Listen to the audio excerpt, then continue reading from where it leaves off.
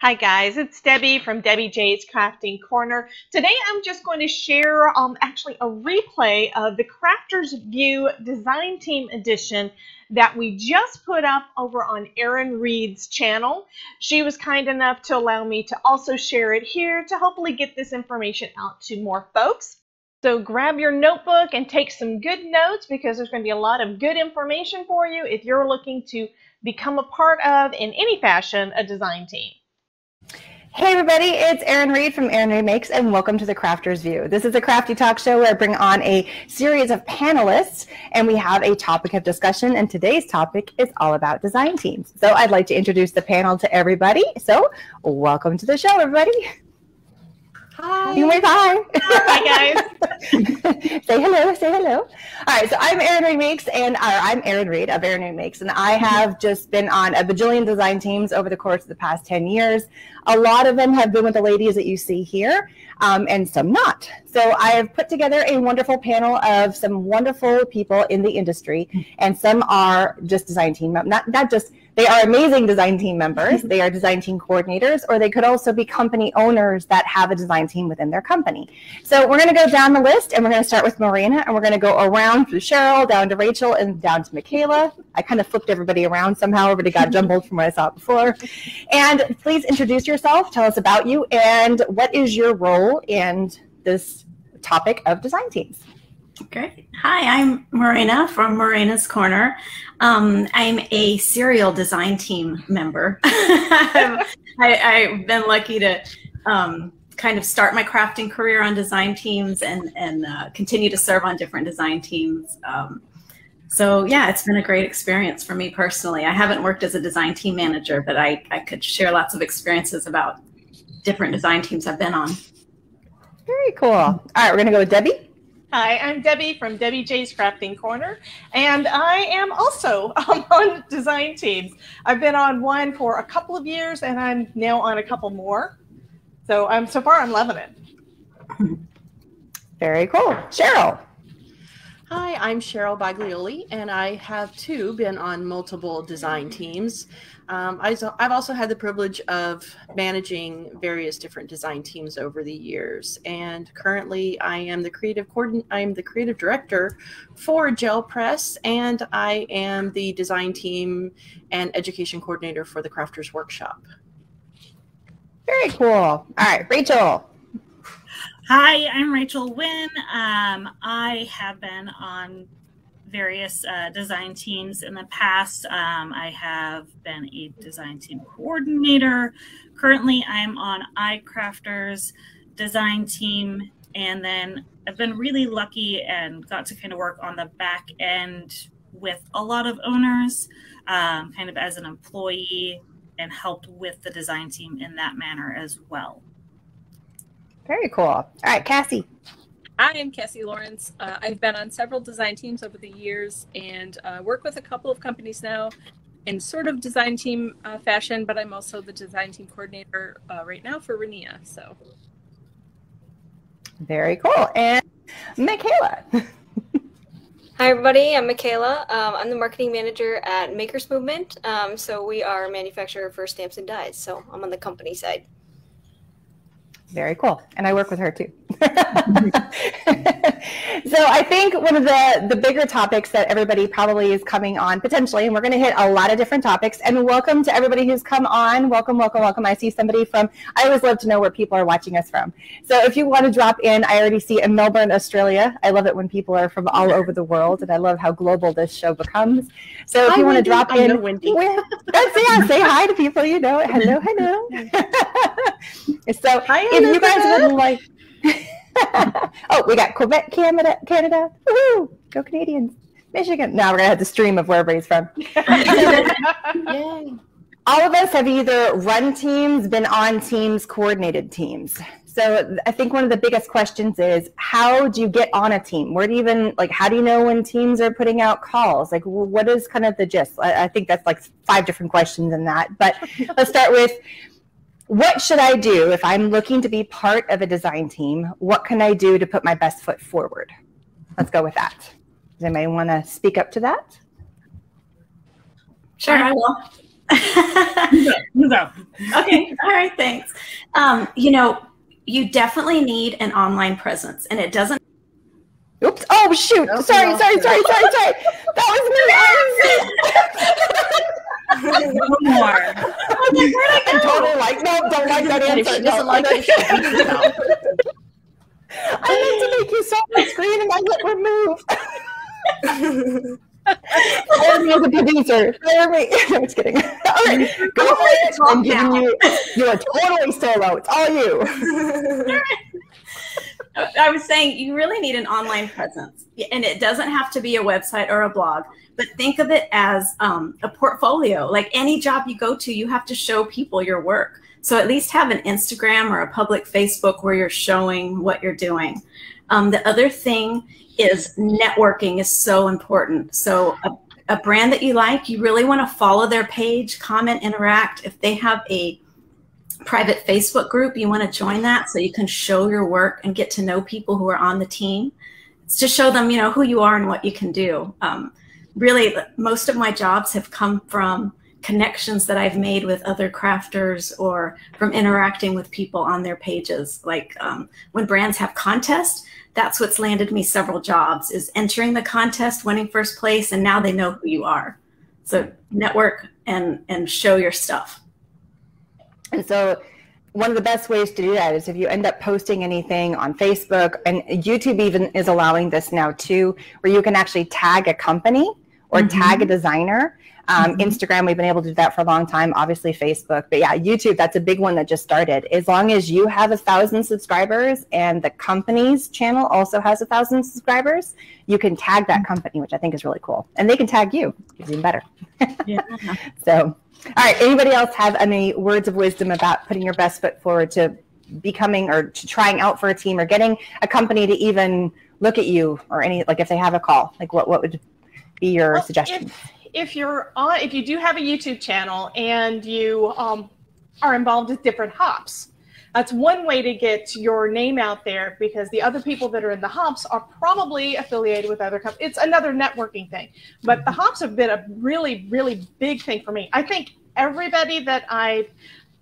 crafter that I've met so far, okay, online met, I haven't met them in person, but every one of them that I've met so far has been because I signed up for a hop somewhere along the way.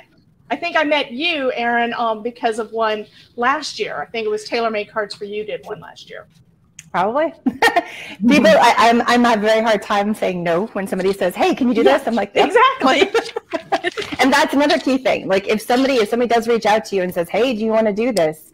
You know, it could lead to amazing opportunities. So yeah, say yes if somebody says, yeah, and it they may find you on the hops. Absolutely. Yeah. I'll completely echo that, and Morena's comments about networking and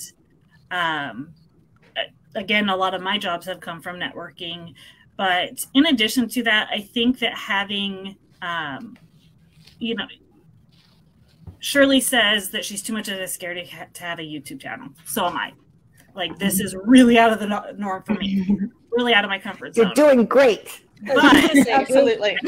I think that having an Instagram in this day and age is so vital. When I am helping a company look for designers, I start at Instagram. I'll expand from there, but I start at Instagram, because if they have a decent following, if they're posting regularly, if they don't have political stuff on what's supposed to be a craft page, then they're going to catch my eye. If they have clean, well-lit photos that are not super cluttered and they're showing their best work, right there, that helps me every time. Yep. Thank you, guys. You're getting a whole slew of people going, "You rock, Rachel." So. I have great friends.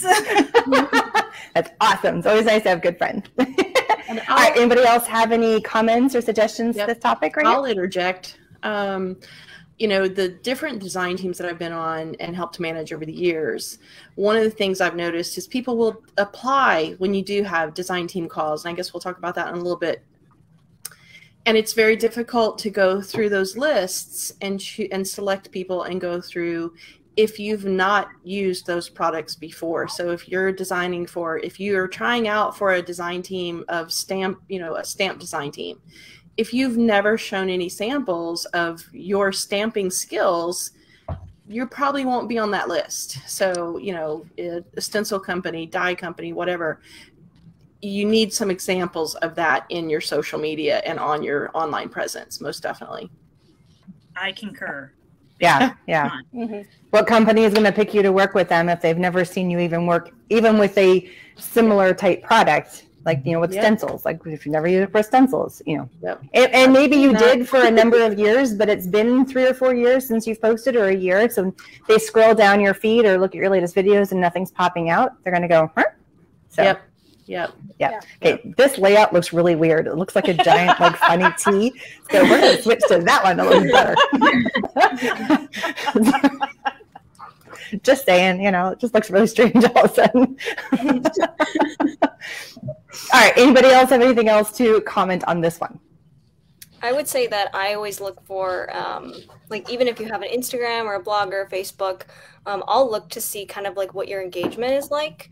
Because it's even if your projects are stunning and beautiful, and you got 1,000 followers and you get 5 likes, I'm like, this doesn't feel real to me. I'm not looking for someone to just post projects and then post pictures and then that's it, that they call it a day. It's kind of I want to know that you have people that, confide in you for your opinion, and, you have some sort of weight in what you're actually posting. I see a lot, especially on Instagram, and I think that's kind of almost the danger of social media is someone's, hey, I have 11,000 followers, and I'm like, sign me up, and then I look and they get 20 or 30 likes. And I mean, on my personal page, I'll get, 20 likes for doing nothing. And I'm like, I don't even do anything, so I'm like, well, I don't know if, I think that engagement piece, and especially looking through people's comments and looking to see if they're more, if they're actually real people and genuine, that's what I look for. It's not as much of a numbers game, I don't think, as it used to be. I'll pick someone if they have only 200 followers, but they get 100 likes per picture and their friends are like, yes, I love it. And they're answering questions. I'm going to pick that over someone that has a big following and isn't using it. Yeah. More of a dedicated following versus the size of your following. Yeah. Yep. Yeah. But on that following, make sure that you are following the companies that you're. Right. Oh my gosh. Yes. The people that are I would love to work with you. And then they're not following me. And I'm like, would you though? Because what do you know of me? Yeah. Right. And also don't take offense if you follow a company that you really want to, but they don't follow you back. That's not an uncommon thing for companies not to follow back, especially if you're on their design team. That's a whole different story. If you've already been part of the company, but if you're just kind of a new face, then they get a whole bunch of people that follow them, and they may not reciprocate just because they've got a bajillion other 10,000 things going on as well. So don't take offense to that at all. I get excited if one of them follows me. Absolutely. Dilbert shared my post one time, and then Cheryl contacted me, and I about jumped out of my seat. It's true. Anybody else have something to add to this particular topic? Yeah, I would say the one last thing, all of this has been amazing advice, but I would also say don't apply for all design teams that you find. Stick with stay in your lane and apply for the design teams that you're actually interested in working with, and you love their products, or at least their style of products, stencil or whatever it is. Applying for everything just I think washes it out too much, and so that would be my. This is another one, and I remember hearing somebody say this. Also, whenever there's different ways that companies put out calls, and it has started from, sending an email with links to resumes, and I think now people are starting to go the route of maybe a Google form that you fill in, so everything's kind of honed in, and then some other companies have done along the lines of tag us as you're posting stuff, and put this particular hashtag in so we can see what you're actually posting versus what you did 3 years ago. Let's currently see what you're doing with our products, which I think is kind of smart too, because then you see who's active and where they're being active, because they were looking for people from all over the place. But make sure you spell the company's name correctly. That's a number one. And say it correctly if you video. Yep. If you're doing it on video, don't start talking, it's some weird that you have no idea how to say it. Listen to other people's videos first before you do it the first time, because there's multiple ways of potentially saying companies' names. So, we always get called Maker's Mark, and I'm like, ooh, so close, but not. you're right there. Sorry, Daniel West saying on, so what is this magic? This is the magic of a panel show about design teams, Daniel. Woohoo! Daniel, you should be on here. Yes, You should be. Oh, of which, and I just want to put this little tiny plug in there. I'm always looking, I have a new panel show every month, and I have different topics that we chat about every month. And on my YouTube channel, if you head over to Erin Reed Makes, everybody's links are all listed down below. So if you're watching from different places and you want to follow any of these amazing people on the panel, all of their links down below from their blogs or their websites. We're going to talk about blogs and websites here in a minute too. Instagram, YouTube's, and also Facebook are all down there. So go like everybody. So that'd be awesome.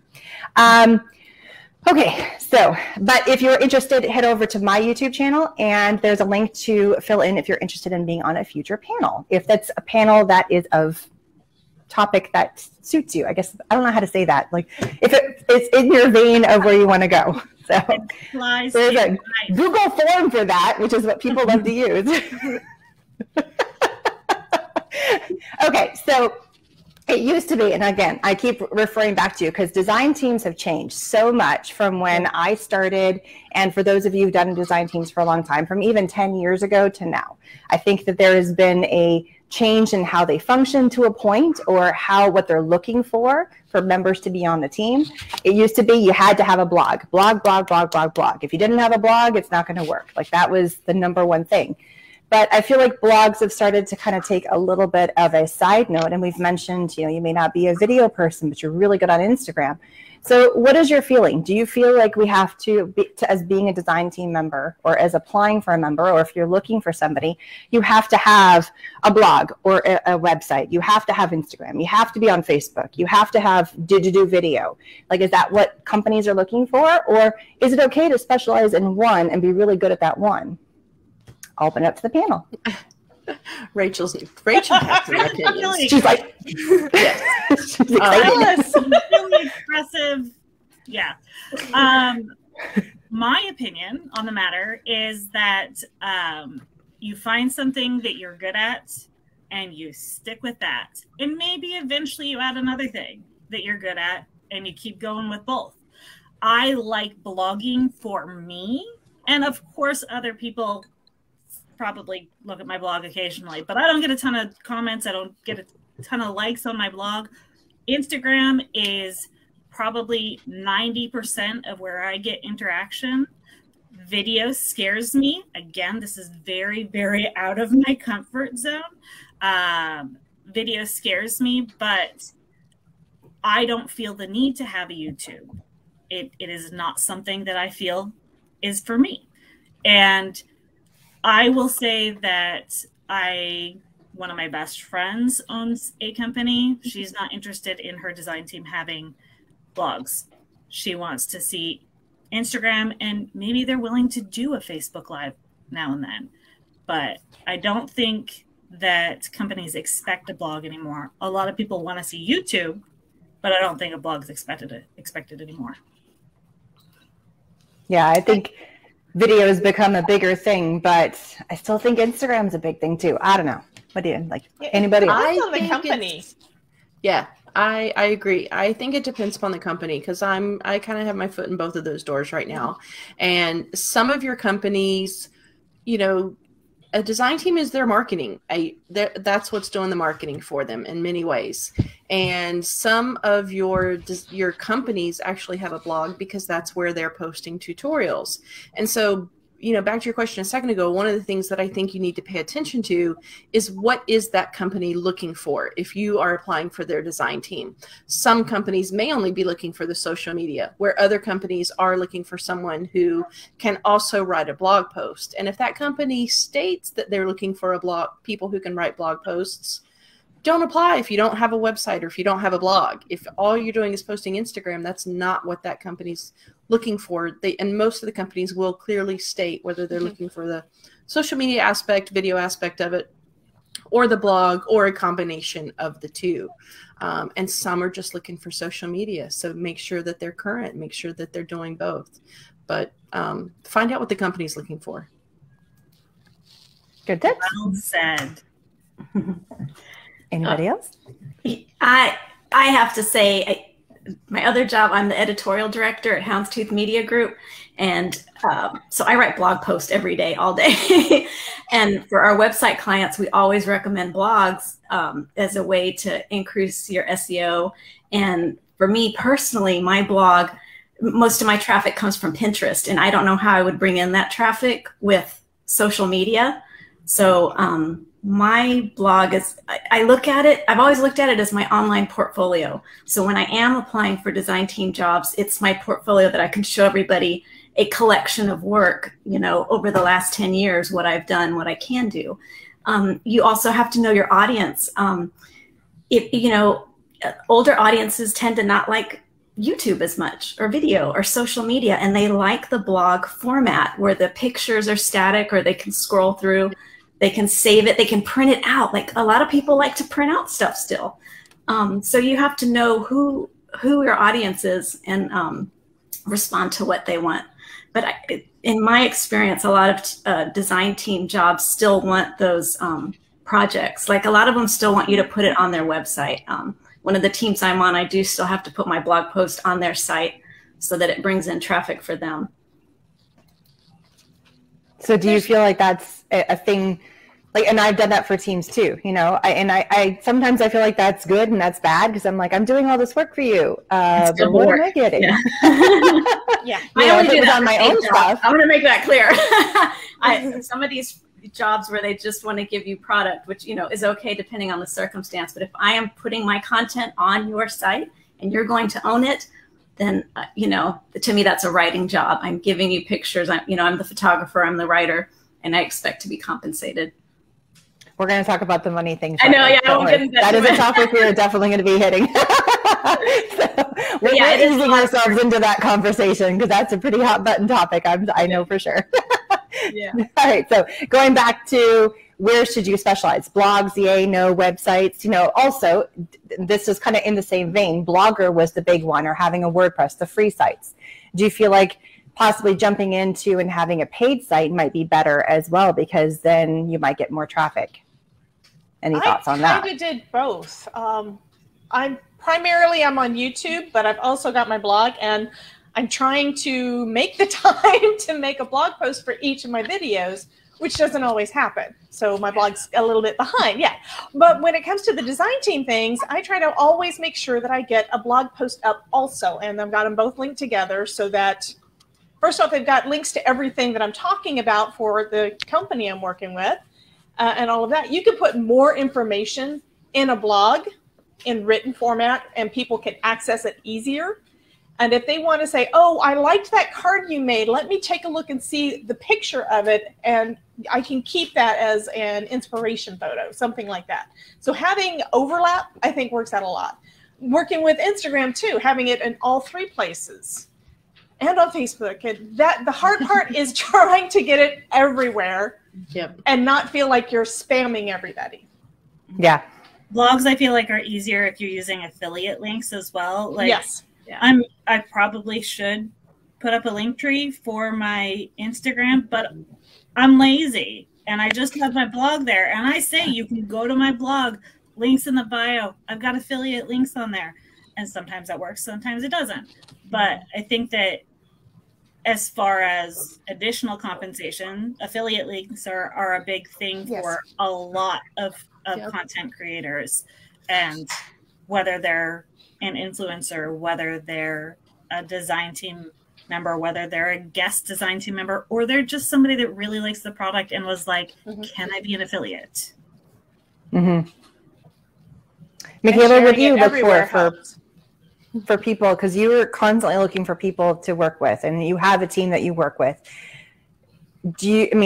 I do video for you, for number one. So that's, I don't do a blog. Sometimes a blog post happens because it's, in accordance with that. But, our agreement is that we do video. So do you have people that only do blog posts? Are you looking for a while? Or are you really, it seems like you've kind of specialized? a little Yeah, bit. so we'll probably get into it a little later. I kind of tried to do this like everyone do whatever they want kind of thing, because I like really don't like putting people in a box of like you have to do a blog post, you have to do an Instagram, you have to do YouTube, because I know that everybody has their own preferences, but I also know that you guys have your own audiences for a reason. Like, who am I to tell you where your audience is? That's not my job. And so I think in a way, I think we all have learned lessons. This is one I've learned the hard way, that I kind of like, I really wanted to kind of let people like tell me where your followers are. Like, and I also put that in how I, structured the team and like products they work with. Like, I don't tell people they have to work with certain products. Like, if you don't want to work with dyes and you only want to work with stamps, or you only want to work with paper, or whatever it is, it hasn't gone as rainbows and sunshine as it sounds, but I still like to have that level of individualism there, because I feel like, again, you guys have built your followers for a reason, and it doesn't seem genuine when we all could probably name designers that we know that are like on 2 design teams and all they post is just 2 brands, and you're like, I get it, you're on their design team, so it's hard for me, again, like when I pick people to work with, I like really like deep dive on them. I like want to make sure that like the stuff that they're work with, they're actually putting time and effort into it. They're familiar with the products, they know how to die cut. It's not their first time. They're familiar with supplies. It's like, I just want to make sure that whatever is there is genuine. And again, I try not to play that numbers game either, because it's, everybody starts with 0 followers at some point. So it's more just kind of it's really content related, honestly. And even if someone like doesn't have great pictures, obviously I'd like to see the pictures, but if I can tell that they spent an hour on their card and the lighting's bad, I'm like, you're still an advocate for our brand. And I think that genuine piece is something that I look for. I know it's different because we're a lot smaller of a brand too, so I kind of like rely on the good-heartedness of people to be like, kind of ask for projects and what they want to work with, because I know we don't have a brand name that everyone's like, oh my God, I would die to work with you kind of thing. So I try to kind of take that more personal approach. I mean, Erin, you do video because you do video and that's what you're good at and that's what you like. I have some designers that like they only like literally are only on Instagram and like that's it. That's all they want to do. But like every time they post, people are asking questions. The projects look beautiful. Like, so it really depends. I do try to stay away from people that post everywhere, and it doesn't really seem, it seems a little artificial. And that's, if I wanted an ad, I would just run an ad, Mm-hmm. It's a great way to look at it. Yeah. Yeah. Very true. All right, we're going to tackle the big topic, the question, the money question. Boom. Okay, so when I first started, and I think everybody was at this point at some point in their career, it was a hobby, you love doing it, for the most part, and I'm just speaking of what I did, but it was a hobby. I started getting comfortable with taking pictures of some of my stuff, and this is my story. I took pictures, I actually posted up at scrapbook.com, and it was all scrapbook pages at the time. And then I had people making comments on some of the stuff I did, and I got asked, hey, do you work with companies? Have you ever worked with companies? Have you ever thought of design teams? And it kind of trickled.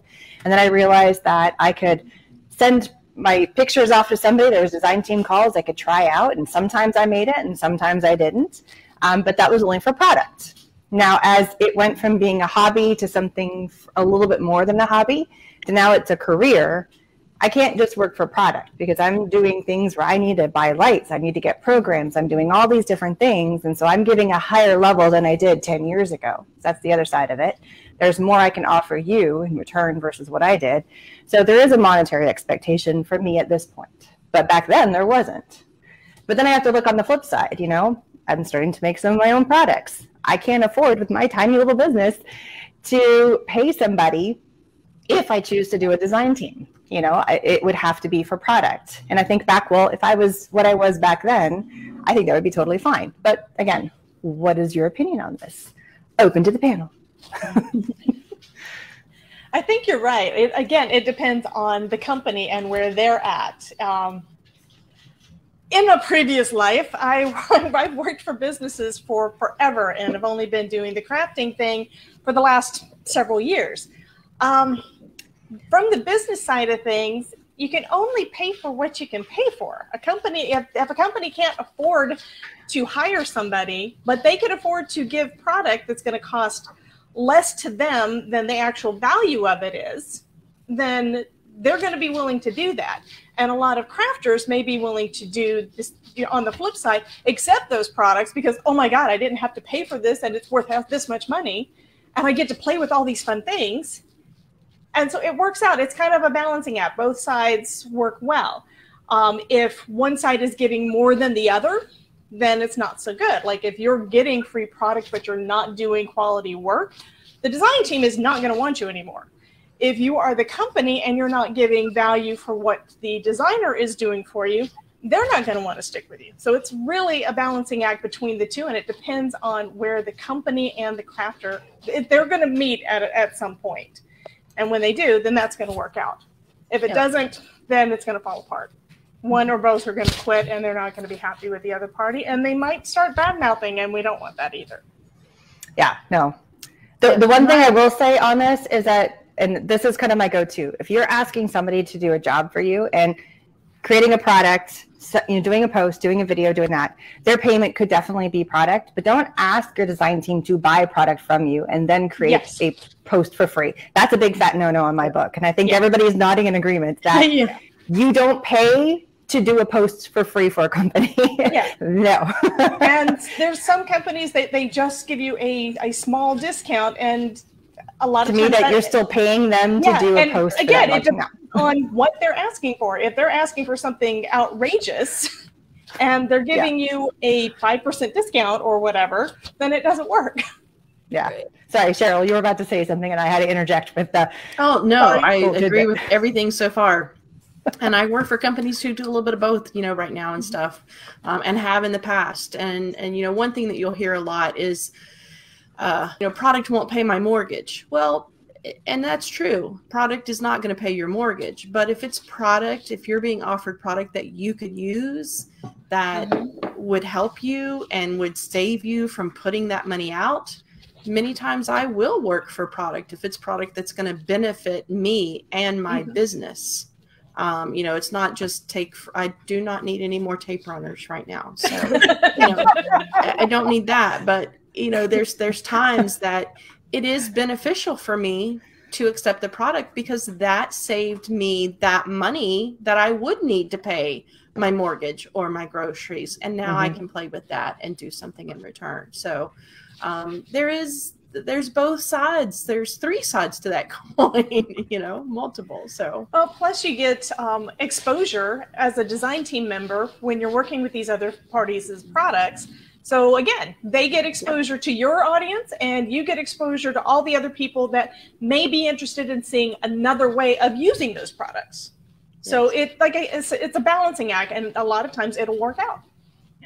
Yeah, I always try to ask people, like, I always try to ask them, like, what they want to work with, because I've heard of, you know, design teams where they just send you a bucket, you don't know what you're getting, you open the box, and it's like, use it all in a month, and you're kind of like, okay, you know, so I feel like part of that piece is, like, again, like, I expect that the designers know what projects they like to work on, what their audience is like, and usually if I'm like, hey, you know, can you squeeze this set in, you know, you think this would fit, I'll make suggestions, but it's usually pretty driven by the designer at that point, where I'm kind of like, you know, what do you want to work with? What caught your eye? Because that's, you know, your followers are following you for a reason. So chances are that's going to catch their eye too. I'm not going to force some sort of product on you that you're not interested in. I think that makes it almost is like shifts the attitude towards the compensation as well, where it feels more transactional if you don't actually want the products that you're like kind of like, I didn't ask for this, I'm not a fan of it. But like, I guess I'll do it for, you know, X amount of dollars. And then it just kind of becomes a weird relationship. And I don't want to have that type of relationship with our designers. I want them to like actually like our products. And if you don't like them, that's fine. And, you know, I won't waste your time. You won't waste mine. It's just kind of, you know, that piece it makes it weird. And you want to make sure that they actually enjoy working with you. Right. Yeah. And when you apply for a team, most teams will be straight up front. Either they're this is what, you know, we're providing. So if that's not what you're interested in receiving, don't apply for that team. Exactly. Yeah. You've got a couple you questions feel- on there. You've got Erin, you've got Nerdy Crafter that's saying she's a brand new design team member. These words of wisdom are so helpful. She corrected hers. There it is. I love that. Yep. I'm so glad. That was part of the point of doing this panel, is like inspiring. We've all done this for a long time, but I know all of us have gotten questions along the lines of anything along this, you know. So yeah. And then Shirley's asking if any of us are from Canada, or any of you guys. I'm originally from Canada. Does that count? I've been to Canada. Anybody from Canada? I haven't been there, but I do want to say hi to Shirley because she comes to my lives. So here's another. So in tying into this, sometimes companies don't pay up front for posts, but you're posting on their YouTube channel or you're posting on their blogs, and they allow you to put your affiliate link on those. So they might have a way bigger following than you do personally, and they get more people coming to their site repeatedly. So I sometimes might get paid just as much as I would if I did a post on my own site, by doing a post on theirs, even though I didn't get paid for it, because I got paid on the back end with affiliate links. So there's that to consider as well. So just kind of keeping that in mind. I've never been on a design team that I was paid. Most design teams that I've worked for have been, honestly, like I become friends with the owner or friends with the DT lead. I have been paid by companies, but not as a design team member. But I have made plenty of money as an affiliate. I have received product that I wanted and product that I didn't want, but it's still made to work. Sometimes stuff that I don't want to work with ends up being the things that get the most interest. But it happens. Challenges. Well, yeah, it's almost like you have to really put thought into it, and sometimes that falls flat, and sometimes that is like, this is a stroke of brilliance.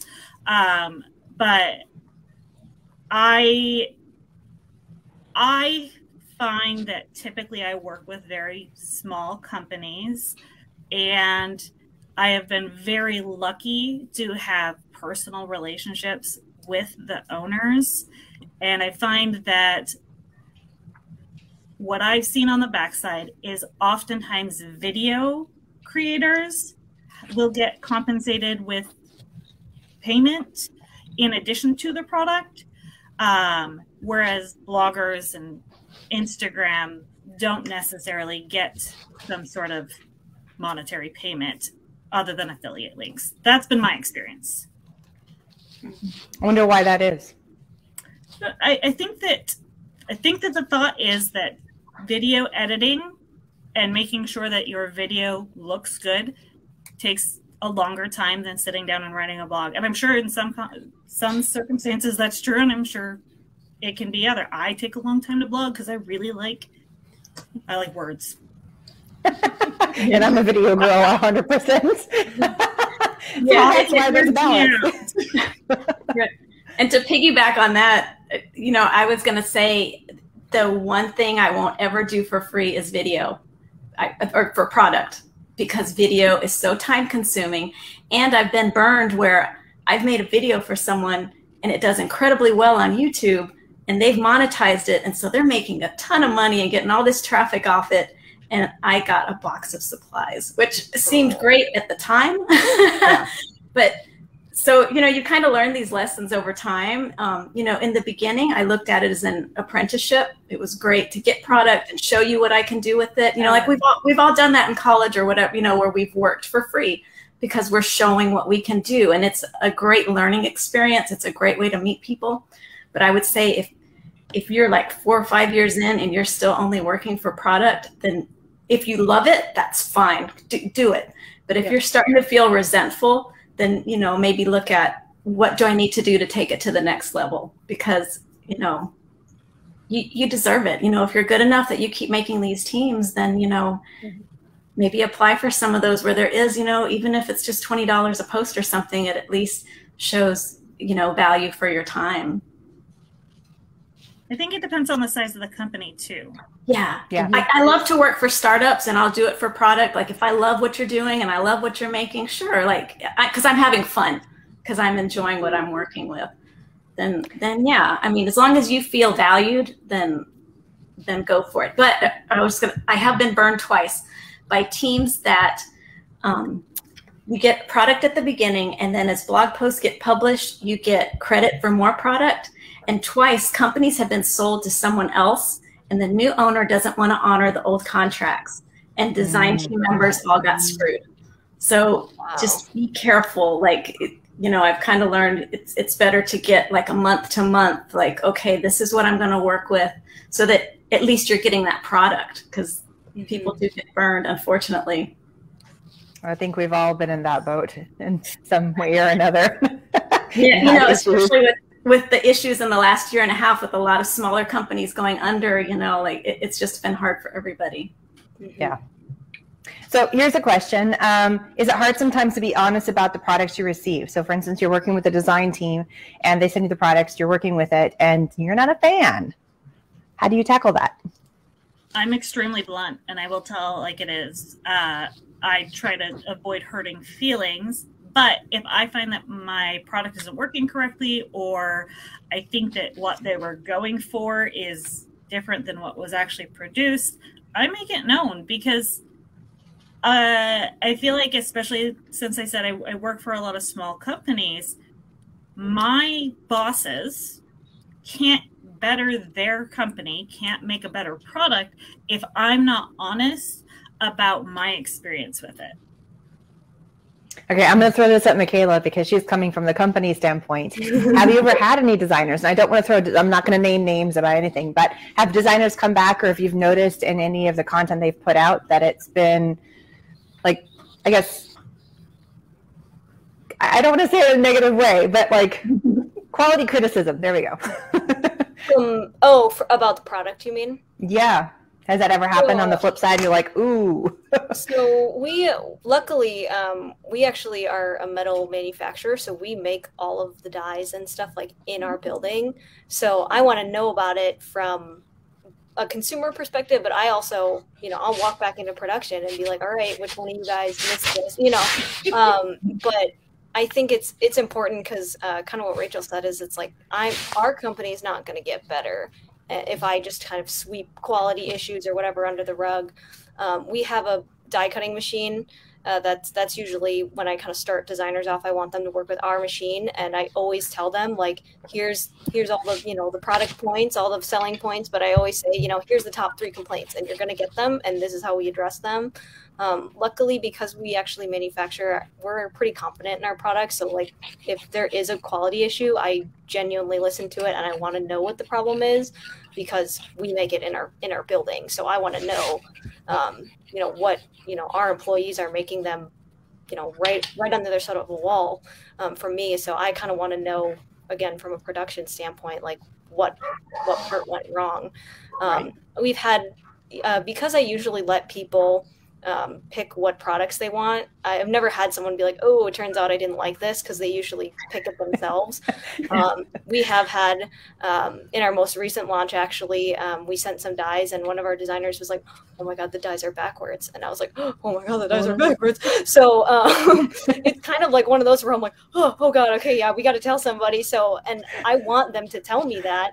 And then I want them, if, you know, they're doing an unboxing experience and they're like, oh my God, the dies are backwards, I want to tell them, like, yes, the dies are backwards. If you order it now, though, like, we have the correct ones. So those are things where, like, again, I'm kind of the same way, where I lay it all out in the open, rip the Band-Aid off. I don't want to hide anything.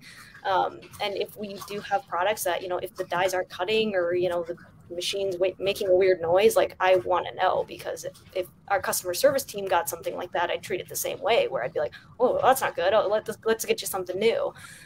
So luckily we've never had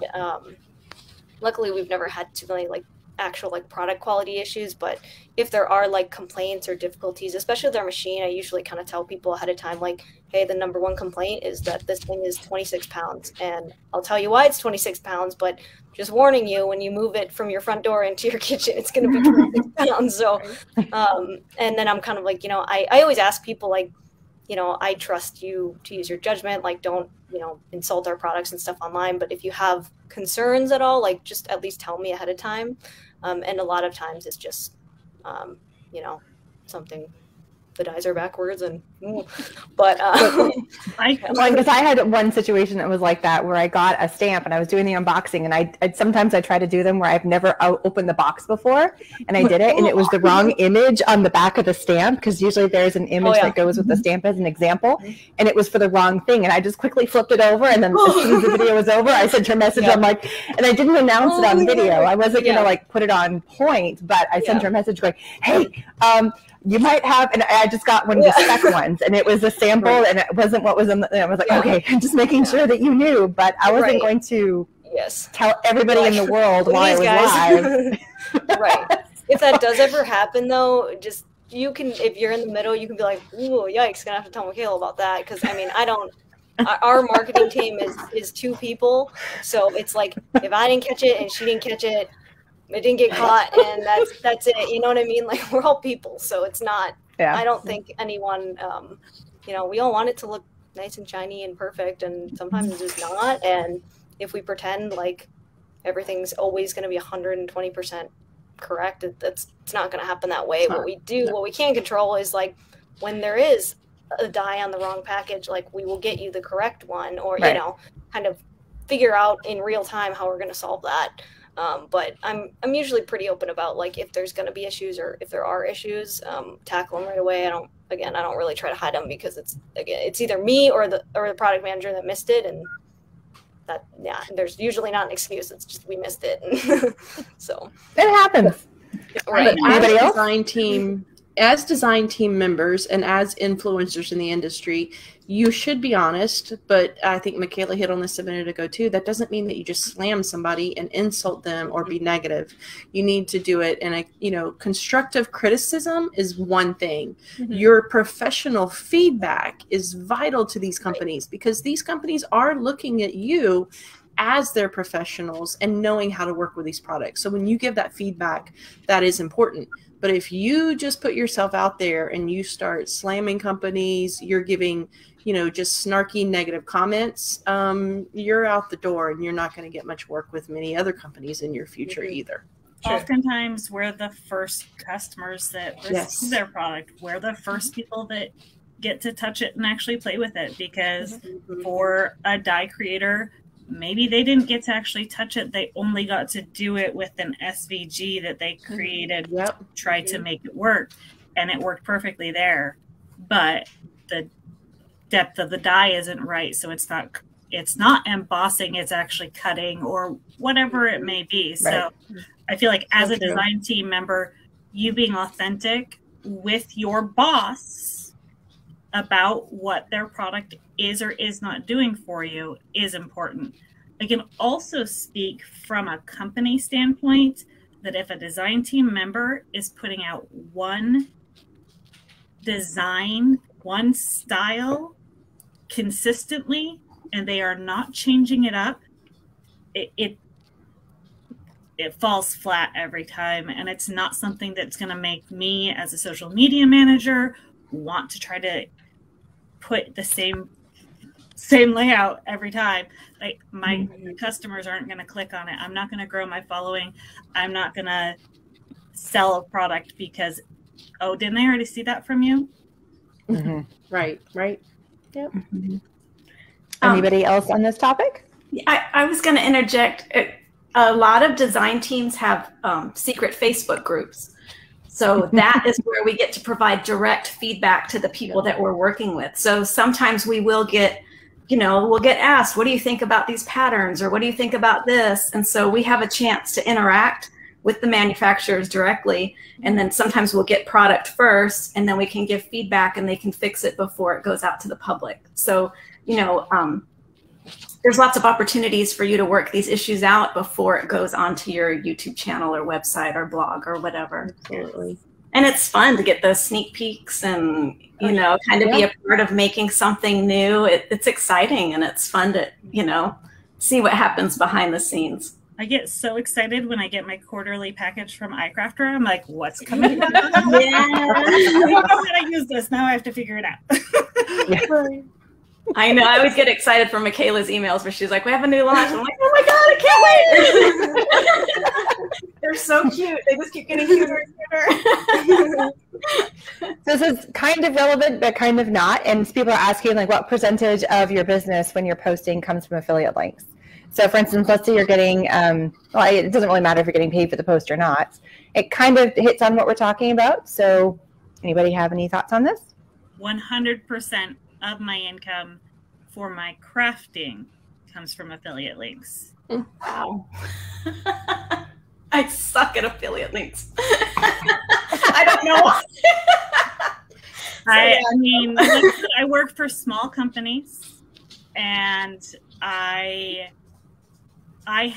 work for a lot of these companies on the side as an employee. I do not consider that my crafting income. Gotcha. That makes sense? Yep. I lump it all together as one big bubble because they're all interlacing with each other, and I got this because of that and this. It's all one big bubble for me. No, I get you. Yeah. You get it? Okay. I mean, I say that I work for these companies. I happily will tell you I am employed by iCrafter. I will happily tell you I am employed by Pear Blossom Press. I will happily tell you that I work on the side for one of my best friends at Sassy and Crafty. I will happily tell you that. But I personally do not feel that that is my crafting income. I feel that that is my value as a social media manager, my value as a, I guess, influencer to a certain extent, my ear to the ground, my input, what I'm hearing other crafters say. I feel like there is a huge line for me as far as what I'm getting paid for. I don't think I've ever done a full breakdown, but it's less than probably close to the 30% range for me, I would say. Because I've got, and that's one thing I will say, that if this wants to be a business for you and you want to go more into like as a getting paid to do design teams and you've put yourself to that level, don't put all your eggs in one basket and hope for money coming in from one thing. Like expect to do the affiliate links, look for paid jobs if that's your thing, have a blog and put AdSense on there, aim to get monetized on all the different social media platforms that you possibly can, and look for money coming in from a lot of different ways, because you never know when one stops working or a channel gets turned off or this or that or the other. So, the more places you have opportunity to bring in income, if that's what you're looking for, I would say do it. I applied for AdSense too early, and now I can't figure out how to get it to reconsider me. So, like, AdSense is a nope for me. That sucks. I like my AdSense paycheck. I know, especially on very nice little paycheck every month. I probably could figure it out eventually, but it always comes up at just weird opportunities for me. I'm like, I'm going to look at that now. Yeah. Not enough hours in the day. No, come on. Research when you can make stuff. Yeah. When you guys do affiliate links, are they usually provided like by the actual company that's selling it? Like, do they have them connected to their actual site? Because our company, like, we don't do any affiliate links, but I've had people say, hey, this website sells your stuff and I have an affiliate link through them. Can I use them? And I'm like, yeah, that's fine. We sell it either way, right? So when you guys do put affiliate links, are you getting them from the companies that you're actually working for, or I know like some people do Amazon and so I would say all of the above. Yeah, 90% of my affiliate links are to the company directly. I would rather link directly to the small company that I work for than to a small company, because realistically all the companies that I affiliate for are small, to a small company that I don't actually have any vested value in. Like, I am emotionally connected to these companies. Right. I worked for one company for 5 years, and I considered myself a part owner in my head, like emotionally, mentally, and that separation about killed me, but I still love the company. I still love the owner. So I'm still going to put my affiliate link to them rather than anyone else, because I'd rather promote people. Right. No, I get that. Yeah. I think if there's a direct link to that company and I'm working with that company, then I'd like to use it. But on the flip side, I also have share a sale. So, you know, if it's a small company and there may not be, you have to hit a certain threshold before you get paid from that smaller company. So if you don't hit that threshold with that, then you're never going to see that money until you hit the 50 or the 100 or whatever they're setting their cap at. But with share a sale, it all goes into one giant pot, and I'll get paid that out much faster. Yeah, because it may only share sale mostly. And then there are one or two companies that don't work through share sale and they have just their affiliate program. So then I'll do that as well. And I would say probably maybe 10% of my income is from affiliate sales at this point. My personal favorite is when brands sell on Amazon. It's always great to link it to Amazon, because then if people buy other stuff when they click through, then it increases your revenue. So that, you know, like share a sale is great too, but I do better with Amazon. I need to set up my Amazon. I need to do it. Yeah, it's not. Amazon's a lot smaller though in terms of, yeah, you might get all the sales from all the other stuff, but a $500 item you only may make $10 just because it's 2%. Yeah. Plus, they don't reimburse you at all for products that you purchase on Amazon or your family. I don't understand that. When they say no friends and family, it's like all of my crafty tribe is my friends and they are my family. So how do they know? Whereas share sale doesn't care. You can buy everything through share sale and you get your money back. So it's like my in-laws live in Ohio. I'm in Florida, and my mother-in-law shops on Amazon all the time. I don't make a dime from anything that she does, even if she uses my links. Oh, wow. We've seemed to hit an affiliate link like question scenario here. We go with where you guys are asking us to go. So, so posting on blogs for companies, do you put affiliate links? I vote yes, because especially if I'm not getting paid for that post. I vote yes, but I've done it, and they didn't allow any links except to their store. Not even I mean, it wasn't even an affiliate link. It was just. Did you get paid for that blog post? Nope. No payment, no product, no nothing. So, I got exposure, and I got to learn how to write blogs better. That's what I got out of that one. Wow. So it was an educational experience, and I feel like I got value for it, but nothing monetary. So that goes back to finding out what the company does offer and what you're going to get out of it. So some companies will allow it and some don't. Some will let you use the products that from their own company, or products that they have, or they'll let you use links for products that they have relationships with. So, you know, different companies do collaborations and stuff. So you'll have them that you can do there too. So find out what your company allows you to do. Yeah. It's different if you're posting the blog post on your own blog for a company's project. Then I think depending on the relationship, I would say you could use personal links as well as company links back to that company. But if you're posting on their blog, that was the situation. Their blog, you couldn't use anything other than their website. But on my own personal blog, I can put whatever I want to there. That's mine. Yes, you should always be able to put whatever you want on your own blog. Absolutely. It's always been my experience that you don't put an affiliate link for the company blog, put affiliate links for the company blog. But it's interesting for me to hear the other people, bigger names than I, feel that should be allowed. And it kind of makes sense in my brain, and maybe that's something that I take back to the companies that I work for so that they can consider it and they can understand why. Well, I kind of look at it from the point of view like, okay, you've sent me product. Yes, that's great. But if I'm posting on your blog, you're not paying me to do that. And like your payment was the product. That's great. But if I'm writing a post on your blog, or you're wanting me to put a video up on your YouTube channel, then I should be able to put my links, because I can't monetize your sites. So this is my way of getting a little bit of payment, is because I've put my work and effort onto that. So that is my return in terms of payment. And that's an extra incentive for the company to give to their designers, for the designers to want to work with them. I mean, the more that a company can do for the person that's going to be designing for them, the more the designer's going to want to work for them. Yep. It makes sense. If somebody else will do it and that company won't, you'll go to the one that'll do more for you. That's true. Just another little note here, though, when you're posting for another company and they do ask you to post on their website, for example, and you can put affiliate links however you can.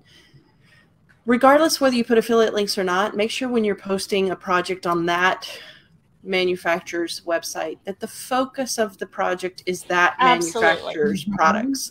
Multiple times I've pulled posts because the product that we're asking them to promote is the afterthought, not the actual main, highlight of that specific post. So if you're just throwing in affiliate links just to throw affiliate links or links to other products or whatever, not going to work. So make sure that, for that post, it's specific to that company. That goes and don't put a competitor's link on their That goes back to the design, the equal value. The designer needs to give quality work that is acceptable to the design team. The design team needs to give whatever compensation to the designer that is equal to the work that the person's doing. If it's not a fair trade, it doesn't work. Yeah. So, and this is just a blanket statement. It doesn't matter if you're posting on your blog or their blog or their YouTube or YouTube. But don't use a direct competitor's product in the same video. And if you would I don't have that specific shape of die, like for Maker's Movement, then I will cut it off camera and have it and say, because maybe I just don't have it in my inventory, but they sell it. And I'll just be, the circle's available or whatever it is. Exactly. But I won't show the other company's die making cutter or whatever it might be. Or if you do have to use a competitor and your company doesn't necessarily have that exact thing, just say from my stash. Yeah. If it is a design team project, just say from my stash. Because we all have one. Because we all have a stash. Oh yes, we all have one. Barbara, you're okay to watch this for sure. Yes. We're not really getting into how to get paid for making product. This is more about being on design teams. Maybe that'll be another topic of a show. So I don't want to ignore your question, but this is not about how to sell your goods that you've made. That's not the point of this. Okay, so here's another question from our nerdy crafter. I love it. Is there a specific style or medium when applying to be a designer, or is it good to have a variety? Variety. I'm always trying something new. Variety. Show that you are able to do all sorts of things. Show that you're willing to try all sorts of things. I touched this a little bit earlier, but if you have the same, it just looks boring. Like the project that maybe you switched out a truck for a tree. Variety. And sometimes it's going to be that you knocked it out of the park and it's an amazing project, and sometimes it's going to be like, it's not my best, but I learned from this and I think that next time I'll do better. Learning from your mistakes is a huge part of crafting, and there's no such thing as a mistake. There's only a chance for embellishment, right? Exactly. But I think that showing a variety is so important in general. We are not cookie cutters. On the side note, let's say you're a card maker, right? And all of a sudden you're trying to try out for a team that is all about mixed media, but you've never done mixed media before. So that's, again, knowing your company. So yes, variety is good, maybe in your vertical, right? Yes. So if you're a card maker, try all different kinds of cards and maybe different things on cards, and maybe going and doing like tags or, a scrapbook page. Yes. But if you're a mixed media artist, and there can definitely be crossover. I mean, I do a little bit of everything, but it's hard to be good at everything. It's better to be good at, or pretty good at, maybe one or two things. Kind of like when we're back to talking about with social media. It's hard to be the highest of numbers in every single social media that's out there. Pick one that you're good at and then be really good at it. Well, and I think actually it's most important to just be authentic in whatever you're doing. So for me personally, I've struggled with this for a long time because I thought seeing a lot of other influencers and designers that really focus on a thing, and they're like, I'm good at this thing and I do this thing. And I'm not saying it has to be like the same design every time, but they're a card maker, or they're a quilter, or they're whatever, right? An upcycler. I really passionately love to do all the things. So I struggled forever to be like, well, Kassy's my new best friend. I think we're all there. Yep. My dog's over in the corner going, I don't know if you can hear her or not.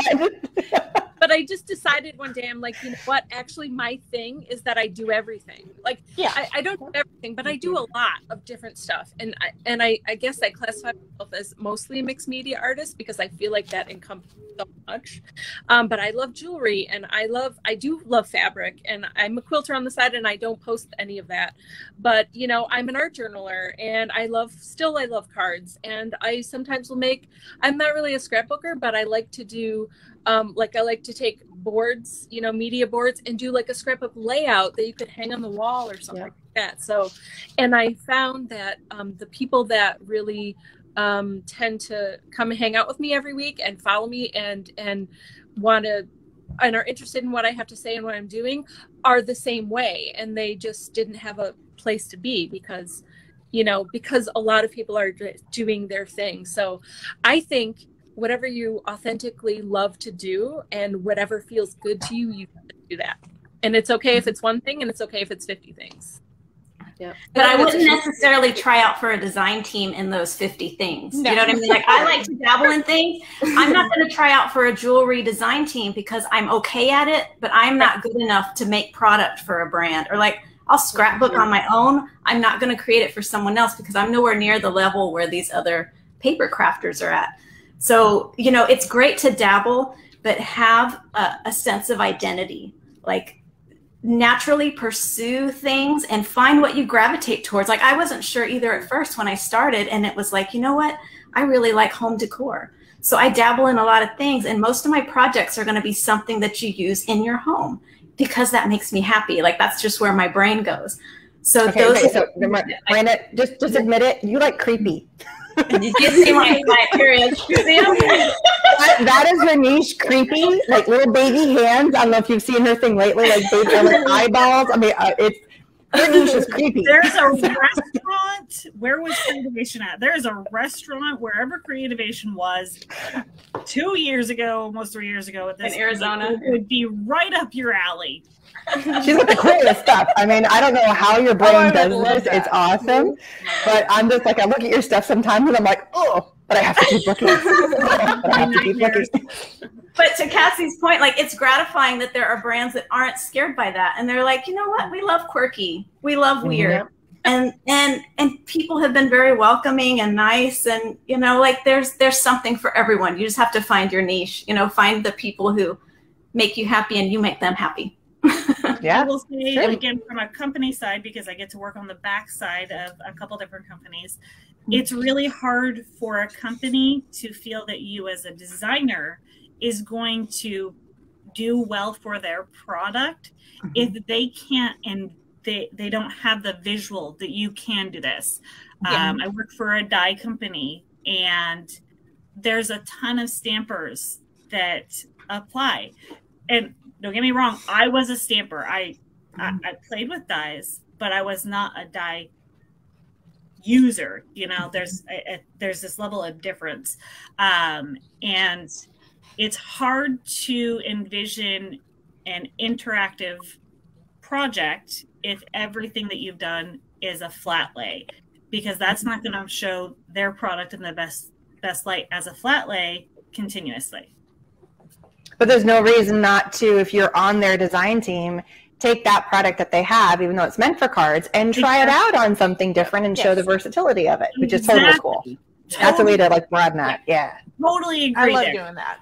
I'm just saying that, like, when you're applying for a design team, if you know that a lot of what they do is interactive dies, then maybe you should break out those interactive dies. Maybe you should place the order if they give enough time, and get a product in your hands and actually make something that would make them go, okay, she can do this. Yeah. Yes. Sometimes one project makes or break applying for a design team. Yeah. All right. Making So sure you can use that product is very important. But I just wanted to say too, because we're kind of on this topic of your style and who does what mixed media cards. you know, just one little bit of encouragement here. If you do apply for a design team and, for example, you're not selected this year, don't take that personally. That doesn't always mean that your work wasn't good enough or your numbers weren't good enough or something else. It might many times just mean that you weren't the right fit for that team for that year, because many of the teams do try to find maybe a good little a good little variety. So somebody who can do scrapbook pages, somebody who can do cards, somebody who does mixed media, somebody who can do this, somebody who has a clean, somebody who's a little messy. And so if that spot is already filled, there may not be a spot for you this year. So there's only so many spots. Right. Yeah. Use that as an opportunity to integrate yourself into their fan club Facebook. Use it as an opportunity to make sure that you do place an order and you do get some of their products in your hands. Tag them on social media. You know, become no is not the end. Yeah, become a self-promoter as well as promoting a small company that you think rocks. Yep. Absolutely. And tag them on social media. We keep saying that, but I'm telling you, I've talked to so many designers. So many designers are afraid to do it because they're afraid that it's salesy, or they're afraid that, oh, well, they're just going to think I'm just trying to get their attention. Heck yes, you are trying to get their attention. Tag them. Make sure you're using the right hashtags and tag them, mention them on social media. Yes. And sometimes they'll reach out to you to get the photos so they can put them up on their page. Yes. Yeah. Cheryl did it. And if you're not sure what hashtags to use, go to their Instagram, see what they're using on their social media, copy, paste. What's relevant. Yes. I mean, it's such a big deal. We buy from these companies because we become connected to them in an emotional manner, not just because they make something cool, right? And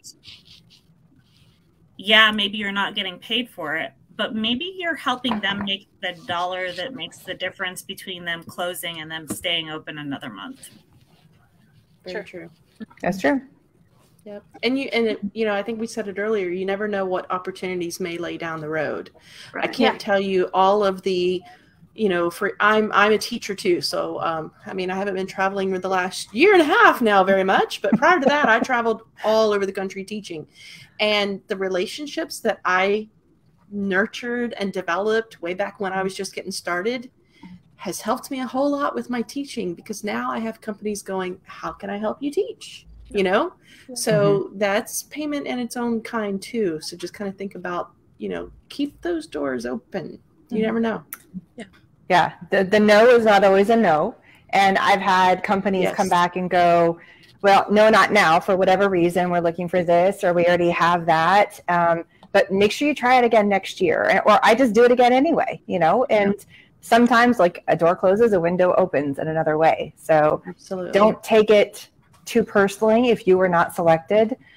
It's not a personal thing. It's the company's looking at what's best for their big picture. And sometimes they even take the names out of the loop. They're looking at something completely different. They're not looking to see what those names are. So that also brings us to the next topic, is drama in design teams. No. None. Out. If you create drama, somebody's going to tell somebody else. Somebody's going to tell somebody else. Somebody's going to tell somebody else. I know one woman that has lost out on at least 3 design teams because I know people and I know how she behaved towards someone else. And no one wants that on their, I mean, people do not want drama. People don't want bullies. People want people that are going to be flexible. People want people that are going to be honest with I'm overwhelmed right now. I need help. That's just as important, because if you create a project that just is falling flat and you're not putting out your best work because you have a life that just blew up, then it is a relationship. It is, yes. Anybody else comment on the drama part? Sorry. I'd say, you know, the biggest extent of drama that I've seen most of the time is people not completing projects on time and continually making excuses. I'm kind of surprised that sometimes people will get to that level where they get on a team and then month after month they're always late or can't get things done. And like she said, people talk. You know, a lot of design team coordinators used to be on design teams, and we all know each other and talk to each other. So, you know, you don't want to get a bad reputation. And kind of on that, you know, especially with Facebook, if you're in these secret groups, then you have to friend your coordinators and the other members of the team. So you want to be conscientious of what image you're projecting, even on your personal timeline. You know, I'm not saying that you can't be yourself, but just be aware that if you are continually provoking people or saying controversial things, it kind of stays in the back of people's minds, and it could potentially follow you later. So, you know, really just be nice. Be nice. You know, I tell like you would a job. I mean, yes, I tell none of us would be doing that kind of stuff. Exactly. Pretend like when you post something, you are announcing it to the whole office. Exactly. You hit reply all. Right. When you send a comment to a fellow design team member, I mean, when you send a message, because she's going to tell her friends, this person was mean to me. Look at what she said. And then just a private message is not always private. No, it's not. Keep that in mind. Don't ever put it in writing. Don't ever. Hey, I can videotape my phone. I can literally go ahead and make it so that it records. So yep, right. Exactly what Liz just said. It's so small. And everybody knows everybody. Yeah, treat it like a job. Even if you're working for product, it's still a job. Be professional. Yeah. Which also leads to like posting on time. Oh my goodness. Yeah. Like you said, accidents happen, but communicate. Let them know what's going on. Exactly. Yeah. It's just like if you're working a job and you have to call in sick today, you're not going to just not show up. Exactly. You're going to call your boss and let them know what's going on. Exactly. Yeah. I know. Like, I can tell one instance I had with Cheryl with Crafters Workshop when I was on design team on there. No, and I told her, I'm like, look, something crazy just happened. Are you okay with me posting instead of being on this date? Can I post like 3 days later, or can I do it the next week? I know you have a schedule, and I was upfront about it. I'm like, the crap just hit the fan in the house, and things have happened, and I'm really sorry, but yep. And she was like, thank you for being honest. And yeah, let's work. Or do you just need to skip this month? And I was like, no, I agreed to do this. And I have like that work ethic. Like, no, I said I'm going to do it. I'm going to darn well do it. But I just need a couple more days. That's what we're talking about, a good work ethic. It doesn't matter if you're working for yourself or for somebody else. You need to still have that good work ethic. You do. Yeah. And as long as it's not a chronic excuse, like, well, that's not a good work ethic. Right. It's not a chronic excuse. Then though the person that you're coming to and saying, I'm sorry, this is not going to work for me, they're going to understand and they're going to empathize with you as a human being. And if they don't, then maybe it's time for you as a designer to move on. Yeah. And that's okay. And sometimes it is. And you know, if you know that it's time for you to move on, be honest, be upfront, and let them know. And it'll all work out good, because that's better than not doing it, you know. And not only do we have to communicate, but, you know, let me turn this around a little bit now. Any teams that you work with, make sure that they communicate with you too. And that's what's going to help prevent late post, communications, drama, is make sure that your expectations are clear. So if you're a coordinator, or if you're looking at coordinating a company, figure out what do you want from your design team and write those expectations out. If you're somebody who's looking to be part of a design team, what does that company expect from you as far as expectations also? And if you're both communicating on those, that's what makes a successful design team. Absolutely. Mikala, you were going to say something. I kind of talked over you. Sorry about that. I've had, no, that's okay. We've had designers too, especially, you know, this last year or 2 years has been crazy, and people are saying, hey, you know, someone got sick, or I have to go see family or whatever. And I've had a couple where I'm like, you know what, go a week off, 2 weeks, whatever it was.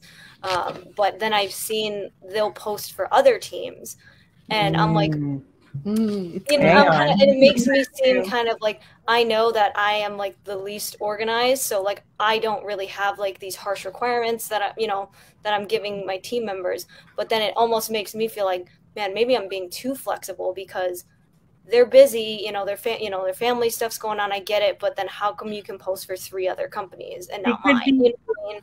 So kind of, it's like, again, it makes you kind of wonder, like, is our brand too flexible? Are we too nice? Are we not? Maybe we're not paying enough. Maybe they're not happy enough, and then the spiral starts. But kind of what, I don't remember who said it, like, I'm friends with a lot of our designers, like, on Facebook. So if you're like, hey, I'm taking my kids on vacation, and then I see you on vacation, I'm like, oh, that's nice. Have a good time, But if you're like, oh man, my brother-in-law is sick and we have to go drive 10 hours and blah, blah, blah. But then I'm like, okay, so that's happening, but also check out this great card I made. I'm like, I don't buy it, Or you went live the next day going, hey, everybody. It could be that you were the only one that was empathetic. So I would say don't lose that empathy as a person. You're right. Just saying, you could be the only one that was empathetic enough to say, okay, you take the time that you need.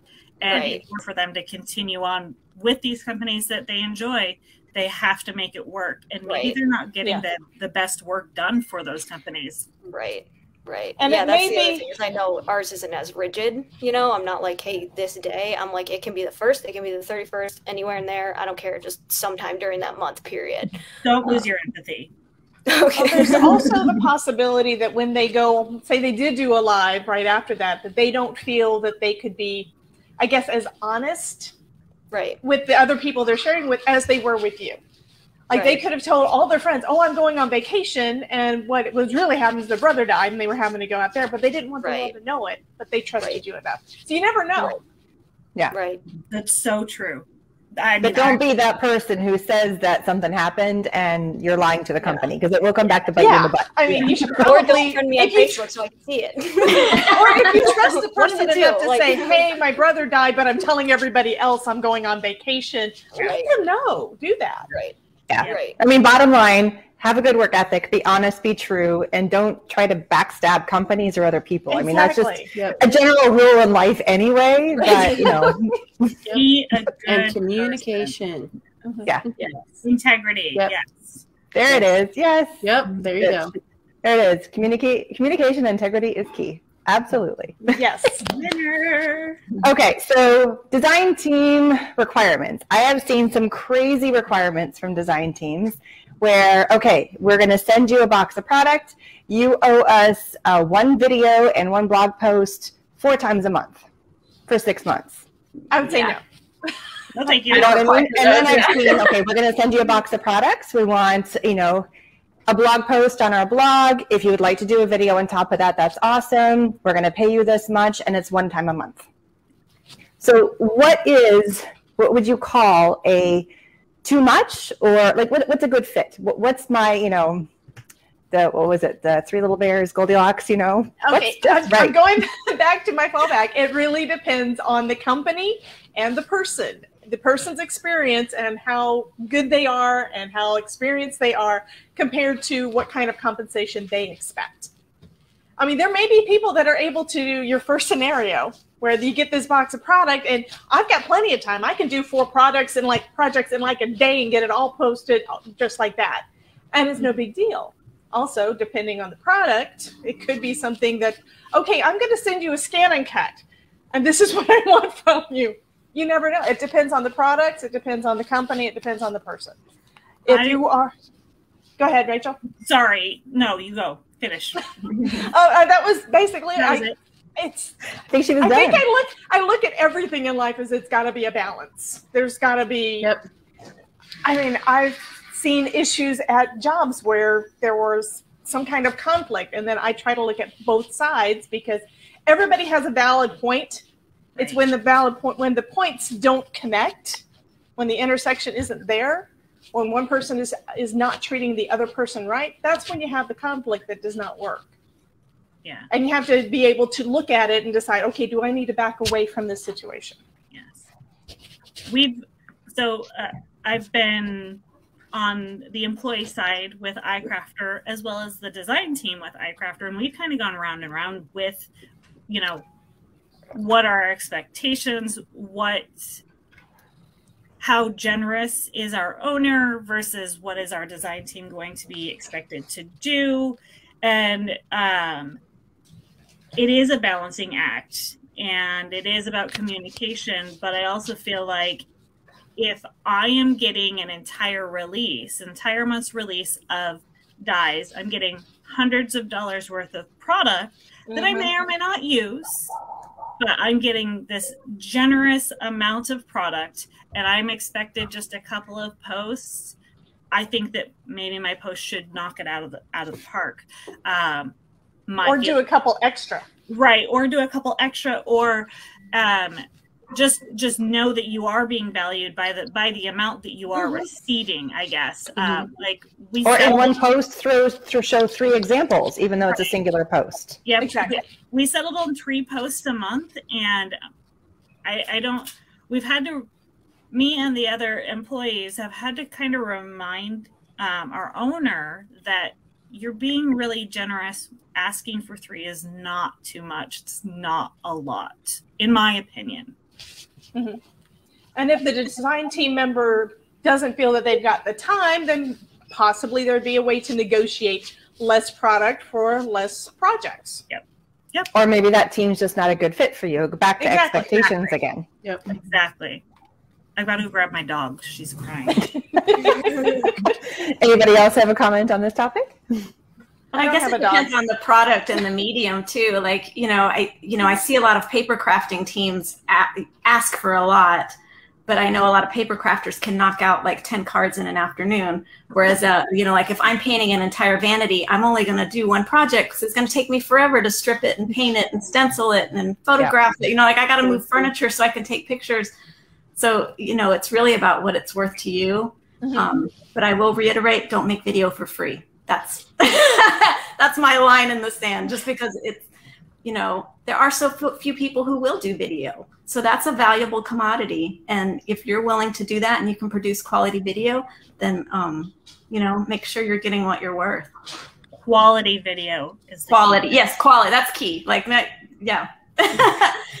And not sideways and walking off camera to go get product and like spending 10 minutes rifling through something and didn't edit that out. Yeah. Edit. An hour and a half turns into 15 minutes. This is why I don't. 5. Yeah. That's why Erin does all live. No, I'm prepared though. I have all my stuff cut ahead of time. Yeah. No, I do both. Yeah.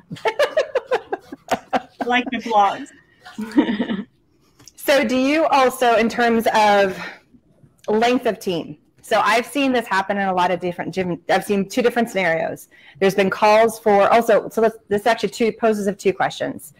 How long is too long, or how short is too short to be on a team? So from a coordinator standpoint, doing a call every 3 months is like, oh my God, I'm going to tear my hair out. Heck no, I will not do it. But on the flip side, you could do a call and it's for a year, and then you get some bad apples and it's like, oh, I'm stuck with the bad apples for a whole year. It's kind of one of those scenarios. So Cheryl. That's back to the expectations. And if the expectations aren't fulfilled, boom. Exactly. So what do you feel is a good That's what would fit? happen if you had a job. If you had employees at a job and the person does not do their job, they give them just a little bit of leeway and then they're gone. Yeah. So what do you feel is a good length of time for a design team? Just across the board. As a coordinator, the effort that it takes to get the applications, go through the applications, get all the shipping addresses, ship product, get everybody in the bookkeeping system, whatever you're going to do. Oh, heck no, I won't do it for less than 6 months. It's a year. And if I can extend that, I'm going to. But anybody else? As a design team member, I look at the ones that are 6 months to a year, and then I hope on the ones I like that I'll get the opportunity to re-up if I want to at the end.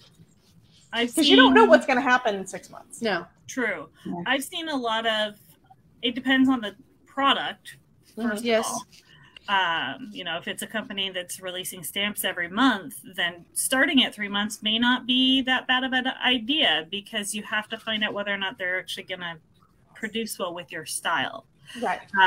I've seen where it starts at 3 to 6 months and then extends based on mutual agreement. The one company that I'm with right now, we start at 6 months, and then if you're happy, then we keep you as long as you're still producing quality projects. quality work. And it would also probably depend on how big the team is. You know, I'm working with 2 big teams right now. Crafters So if you Workshop lose one usually, person, it's not that big a deal.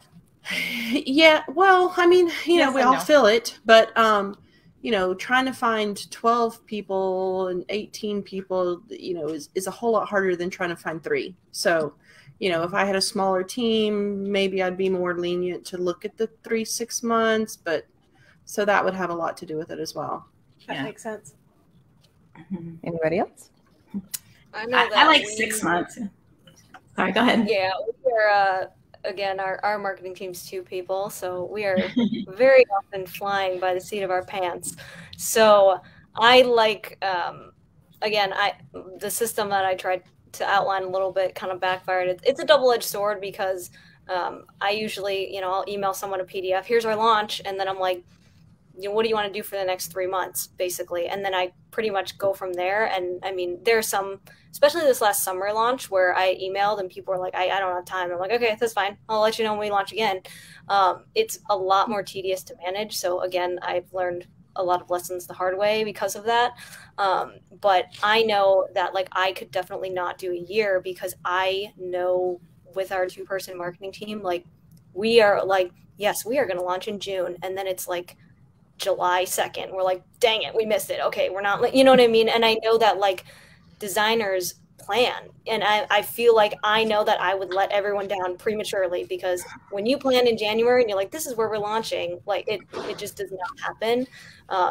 Especially with, again, if you got a smaller team and you have fewer resources, a lot of it is like, okay, like, I mean, our winter launch is going to be next month and I don't know what we're launching, you know, so it's kind of like, I can't tell my designers like, yes, I will have the product to you by September 4th at 3 p.m. And then I will have the expectation that you put, like, I can't lay those expectations because I know that they're not going to be able to rely on me to do that either.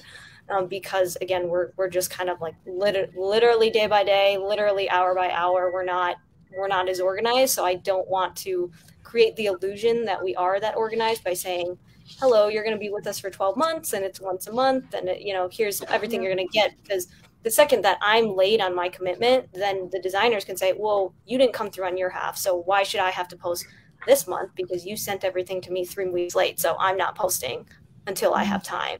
So it's kind of one of those where I know that style is not for every designer because there are people that want to plan a year in advance. And I can tell you, I would probably wouldn't work out very well because they're going to get frustrated. But I mean, the designers that we do work with, like, it's literally like every couple months, I'm kind of like, here's what we got. You know, if you have time, that's great. And again, kind of what we've been talking about, it's like if people are like, oh, you know, I'm not really a fan of like back to school season, or oh, I don't really like Halloween, I'd rather wait for Christmas. So I don't get offended by any of that because it's kind of like that's one less post that I have to look out for if I'm not. If you don't want to do it, don't do it. You know, I don't care. It just tells me I have to find someone else that does want to do it. And it has been a little difficult when it's, you know, you run the risk of like, oh God, what if no one wants to launch? Then you're kind of like, okay, well, it's great. I guess we're not having a launch. But the longer time periods worry me, especially for people that are kind of just taking it day by day. It's not as, I know that we are not organized enough to do that. And I don't know, you know, we have budgets and stuff that are set every single year, but so much of it depends on sales too, right? Like I could say my budget for a design team is X amount, and problem is that the launch before didn't do as great as we thought it was going to, or it was better than we thought it was going to be. So then it's like, oh, I can have more, I can have less, and that piece is so is also very, very day to day, where it's kind of like if someone does a video, we'll notice sales will spike that next day. So it's kind of, I don't think that again, our company specifically wouldn't be able to make that call on an annual basis. It's pretty, I don't know, fluent, I think is the word I'm looking for. We can be friends, Mikala. And that's just the expectations of, again, like company versus design team member. So. Right. Well, I think I was talking to you, Erin, the other day, and I was like, I haven't respond to your email, I have no excuse. I'm so behind on my emails, and that is the reason why I have not emailed you. It's because I have a lot of emails and I haven't gotten to yours, and I'm sorry. So it's kind of good. But I also know you're going to get back to me because we had that like you get to know the people too. So, I will get back to you. Right. Yeah. Hi, Lauren. Thank you. Hello, everybody who's gotten on lately. I've been trying to put questions up, and if you have questions, answer. So I also want to lead this into the next question, which is we've talked about how long a design team term should run, but how often should those same members continue working with that company? Is it good to change it up, get fresh people? Is it good to keep the same team over and over? Is it good to, I'm going to ask a whole bunch of questions, but they're all kind of the same idea.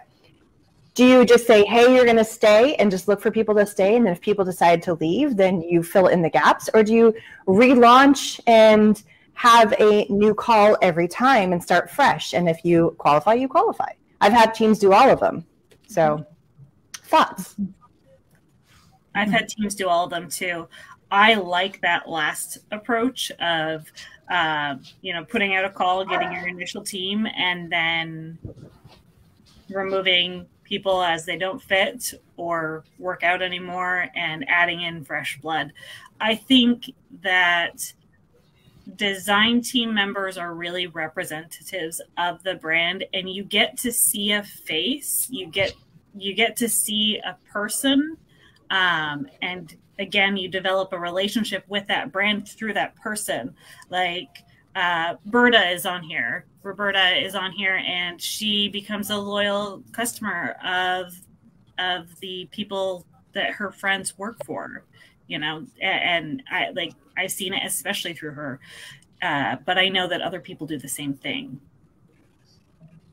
Does that make sense? Good. This is just opening a question of possibility. So what do you guys think? And also, audience, what do you think is best too? I mean, you guys can pipe up and answer the question too. Yeah, definitely. Yeah, I've done both. Oh, sorry, go ahead. Go ahead.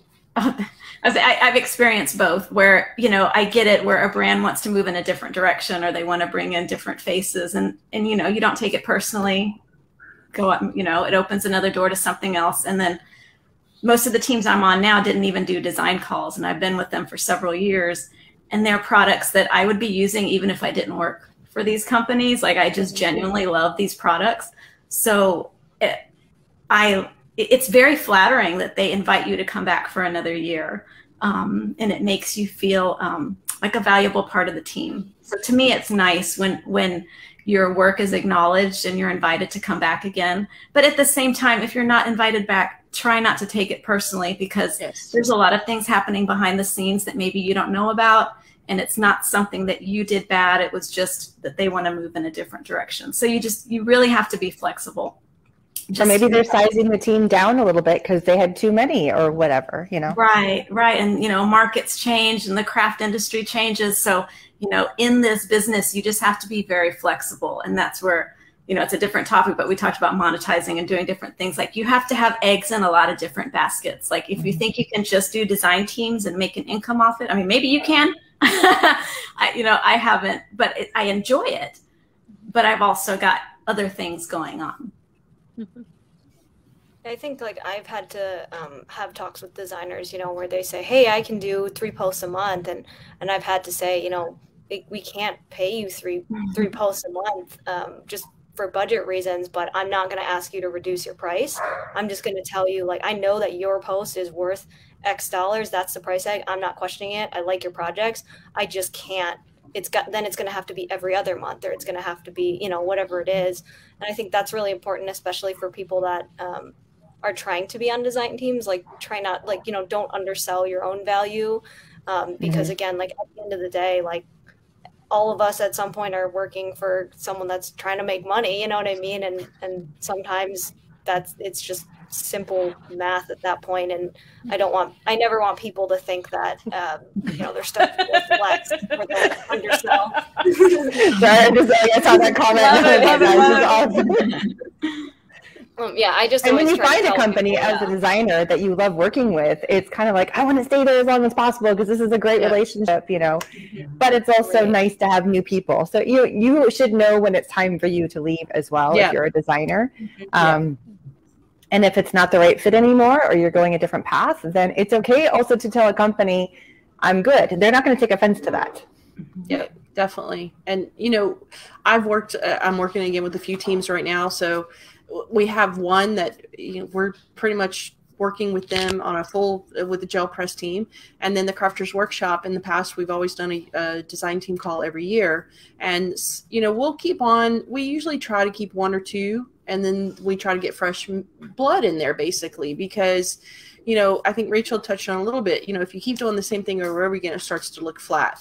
So we kind of get in our own little routines. And if you have design team members who are just always posting the same thing, it doesn't give you like new ideas. And so by bringing in new design team members, you're able to revigorate the interest in the product, because you're showing new ways to use it, because this person over here might have some totally new concept. You know, bringing Morena in would be so awesome to show how to use stencils with furniture, you know.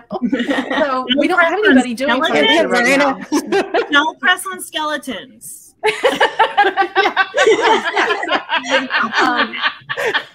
But this year, it was an exception. This year, we did. I'll be honest, straight up front, we didn't do a design team call this year. After everything that we all went through last year, we just decided we wanted to keep this team. They were doing such a fantastic job, and we've extended it. And I don't know where it's going to go next year yet. We haven't made those decisions, but you know, I also expect those design team members to let me know when they're ready to step down if we don't change that. And it's okay. It's absolutely okay. You know, we'll do it again. So sorry, I have to put this out there because I know it was meant specifically for Kassy. I love it when you guys, like, whenever I have panelists or I have guests on the show, and they're like a family member or a really good friend, and they're like, woo! And I'm like, yes, you have your own. You have cheers. Awesome. You have your own little pep squad. Yeah. I love that.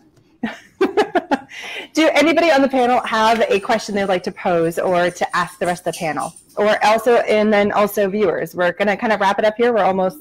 We've been on for a long time, and I know our guests are probably, our panel is getting a little winded, but I don't want to leave a question out if there is a good question.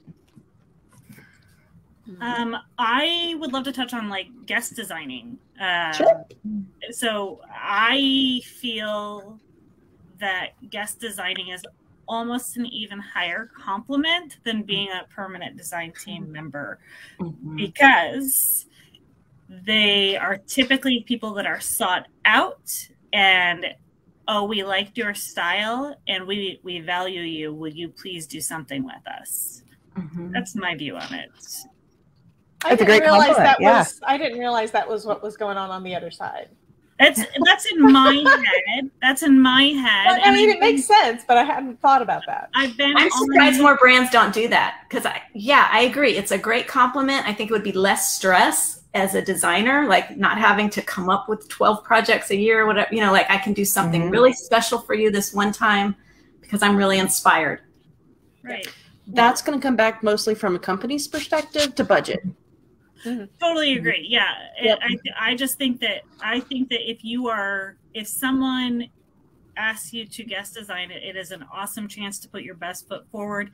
It is a high compliment that someone saw your work and was like, I want them to work with our product. And if you're offered a guest design, make it work. Whether it's, I can't do it this month, can we do it next month? Be honest, obviously, about your abilities to work with the time frame that they need, but it's a huge compliment in my book. I get asked a lot from various companies, hey, can we send you product? I have to turn a lot down sometimes just because there's just, I only have so many days, you know? So you also have to work with... No.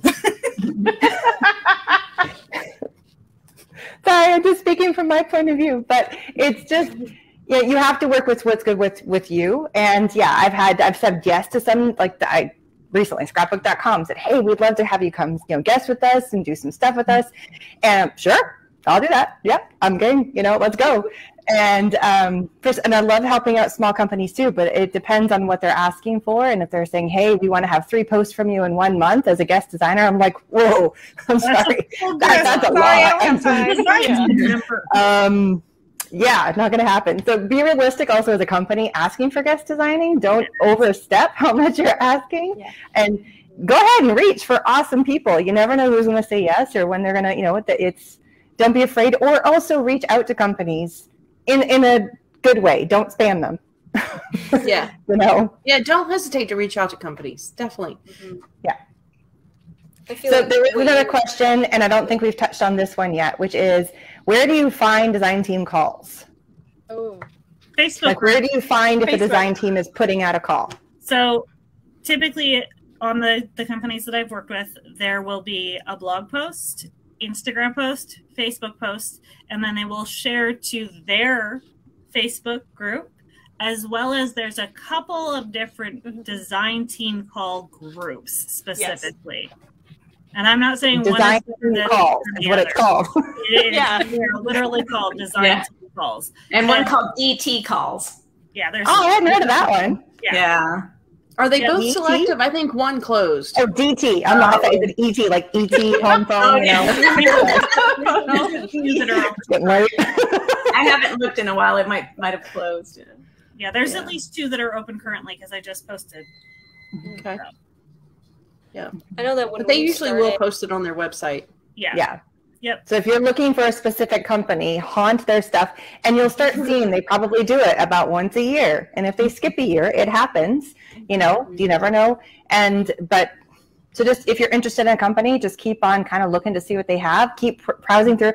Even though my slate is totally full for the most part, I still go back and I look at DT calls or design team calls, and I just scroll through and see what's going. But it's also a way for me to see what companies are still kind of in the mix too. Yeah. So, you know, what's out there. And some smaller companies will put on their websites, work with us. Yeah. You know, click on there and let them know you're interested in working with them. Yeah. So I saw another question. She has a puppy. This is Dottie. This one? Yeah. No, that's one. I saw another one that said, how do you inspire your DT members? Oh, yeah. I was going to put that one up as well. Yeah. Well, do we want to do this one first and come back to that one? You're there, so yes, I would say. I'll take it down. That's okay. No. What does that mean? Social media takeover. So for instance, I've done this for a few companies. I do it with this program that we're using right now. I am taking over some of your Facebooks right now. Thank you. Yes. Right? So it's posting your material on their sites and you're speaking as you. It could be a live. It could be, some companies love it. Some companies are like, nope, that's not what we'd like to do. So I think it all, from my perspective, from whenever I've done it with, it depends on the company. Has to be trust factor there. Don't let just anybody take over your site. I told all these ladies that I'm hosting, I'm like, I will not mess with your stuff. I have way too much stuff on my hands and I will be out as soon as we're done. So Do what you want to. It's all good. No. I She can post her projects on my stuff. Yeah, I'll start posting on your sites. No. Just kidding. I know for me, it's a fun way to meet new people, you know, chat with a different audience sometimes. You know, it's just something different to try. I always like to meet people, so. I think that the nice thing about being on a DT is that you are getting personal exposure as well. Yes. So not necessarily even a takeover, but, you know, introduction of your team members is nice. Making sure that your team members see that they are valued by giving them additional exposure or saying this person's birthday is today. Like, it's all about being personal, right? Well, that leads into the next question is how do you inspire a design team?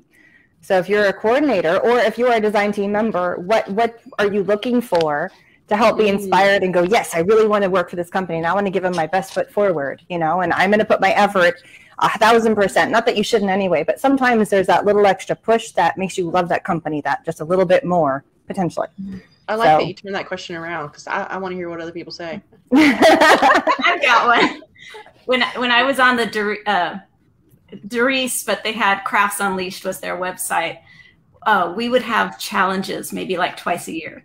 And I am very competitive, so challenges are really fun to me. So it would be like their top seller was plastic canvas, which I've never worked with. So we were all challenged to make something with plastic canvas. And then we had like a month to make it, and then it would get posted on their site and the fans would vote for it. So it was really cool because you would get feedback from people. And then as design team members, we would get a bonus, like we could order more product, or I can't remember what I didn't even care what the prize was. I just wanted to win. But I see your mode. Yep. Because it kept things different and interesting, and it pushed me to try new things because it was like, oh, I know I am surrounded by super crafty people and I've got to outdo everybody.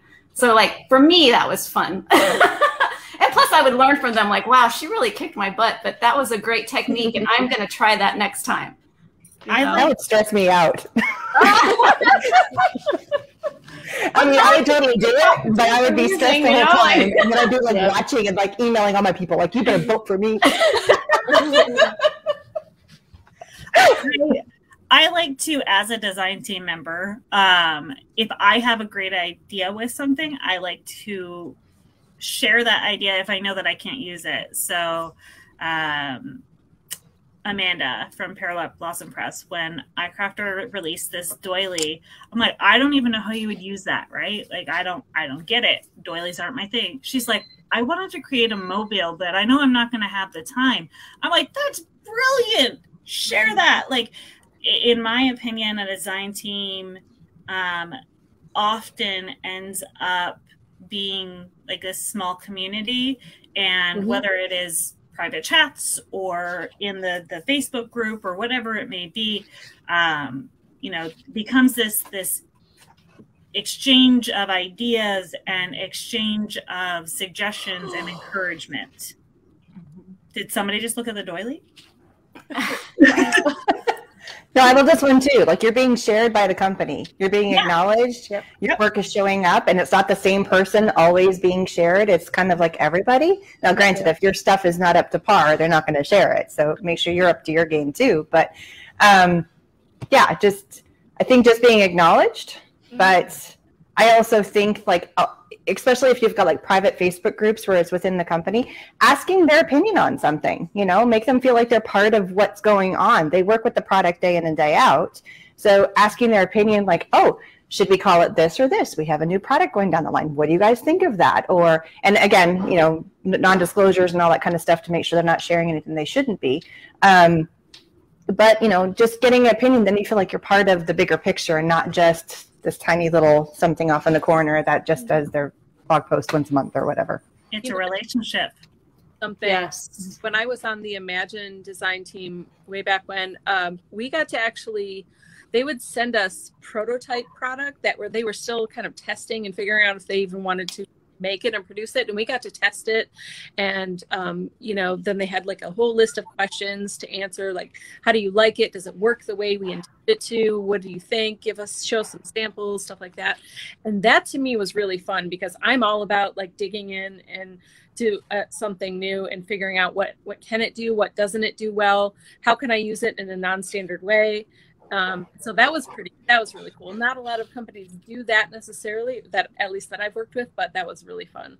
Also, another thing that was fun and kept things fresh when you're on a design team for a while, sometimes if you can cross promote with another company and you know, you get their product and they get yours, and then you make stuff using both of your products, you know, both of the companies, and make your blog post that month. That's a nice way to keep things fresh and just like having something different to do. So I'm setting up a few of those collaborations for a few different companies right now. And in my opinion, like, as a design team member, I get really excited when I get to do something that I'm comfortable with, but then I get to add in something that I'm really excited about or something that's new to me. Like, it's super fun. Yeah. Well, we're always looking for collaborations too. So if anybody wants to, you know, hit me up next time. Yeah. Together. Every time I do this show, there's like two people that are like, yep. I also work with a team that sends chocolate with every box. So, you know, that's always nice. Chocolate any day. It would melt coming here. It would melt going to Erin too. Where are you at, Debbie? Because I think you said you're in Florida. Well, She's in Florida too. Central Florida, yeah. I'm in Southeast Florida. Where? Port St. Lucie. Okay. I'm just north of Orlando. I want to go to Disney World. Come on. I get chocolate, and I'm down here, but they pack it so well that it always works. So I haven't had melted chocolate yet. Lauren, I'm working on collabs for us, just so you know. Oh, I love it. Wait. I'm down with chocolate. yeah, absolutely. But it's those small little things. It's that extra little something that you send a box. It could be a handwritten note also in the box when you get it. Yeah. That is, hands down, that is the one way I feel like it's so personable when I get a box from a company and there's a nice little handwritten note in it. I get not all companies can do that, but maybe it also was we had a phone call conversation first and I got to know that company and that person. Mikala and I do this all the time. You know, we're chatting up the phone or we're emailing back and forth, and I feel like I really have gotten to know that company, and therefore I know what they're looking for and they know what they're expecting from me. And so it's just that's that personal relationship that you can have with the company in whatever capacity that is able to have. So Amanda's husband sent me coffee that he roasted once, and that made me really excited. I mean, Wow. great item card then. it's easy. We're cool with like coffee and chocolate. That's what. That is the way to my heart. But even had like a Starbucks gift card thrown in there too. Yes. You know, those kinds of things. And another one. Coffee is in my blood. Yeah. Like when I'm we still go to the drinking coffee. conferences. It's like 9 o'clock and I'm still drinking coffee. But at some of the conferences, I know some companies, like I've worked with them, they're like, we need to get together and have a dinner. I mean, I've done this with Cheryl and with Crafters Workshop, and it's made a huge difference. It's like, we're going to take you out, we're going to have a nice dinner. And I felt like I was definitely part of, and the conversations were awesome too. So those are kinds of things that makes the designer feel very like loved within the team as well. Yeah. Another thing that Nicole, our coordinator for iCrafter, did once, and I thought this was really cool, and I still haven't used it because I suck. But she actually created, I didn't have product when she sent it. So sometime in the next month I'm using it, Nicole. But she created a personalized alcohol ink sheet. That's the one she made. So she asked for our favorite colors, and she created an alcohol ink, and then she wanted for us to use it, and it was a challenge. And then she had I think that the winner got like an entire set of a line of alcohol inks because she had bought double, and it was so generous. Plus, part of my problem is I don't really want to die cut it up. It's so pretty. I literally look at it. I look at it and smile. But what a neat way to try to inspire people, right? Yeah. Yep. Challenges. It sounds like challenges everyone likes. Definitely. Competitive people, at least. Yeah, I think that's part of it too. If you're on a design team, you're kind of in the competition to want to, like, you put yourself in there to be in that realm. So, well, you're also competing against yourself, because if you're doing a design team, you're always trying to improve your own skills. Yeah. That's just a chance to try something else and stretch a little bit more. Even if you don't win, like Morena, but but even if you don't win, or you don't expect to win, like Morena won. I'm my own worst critic. I'm always trying to do better, but I don't really expect to reach somebody else's level, and I'm shocked when things turn out as well as they do. It's like, oh my God, that's awesome. But yeah, sorry for the really weird faces. My dog, I don't know if you noticed, my camera started wobbling for a second. He literally almost knocked my camera off, and I'm like, what are you doing back there? And the dog is just looking at me like, hi. He's like, Mom, I want your attention. You've been on camera. That's what Daddy was doing. You didn't get to see Nala, the golden retriever, who really wants to climb in my lap. You have the bigger dog. Just walk through. Yeah, that's just a big giant dog that claws on top of you. I am down for a Disney World crafty meetup whenever I get to come. Yeah. Well, I think we could do that next April if anybody wants, because down to AFCI is in Orlando next April. That's what I heard. Yes, it is. It's official. Amanda, who's taking me?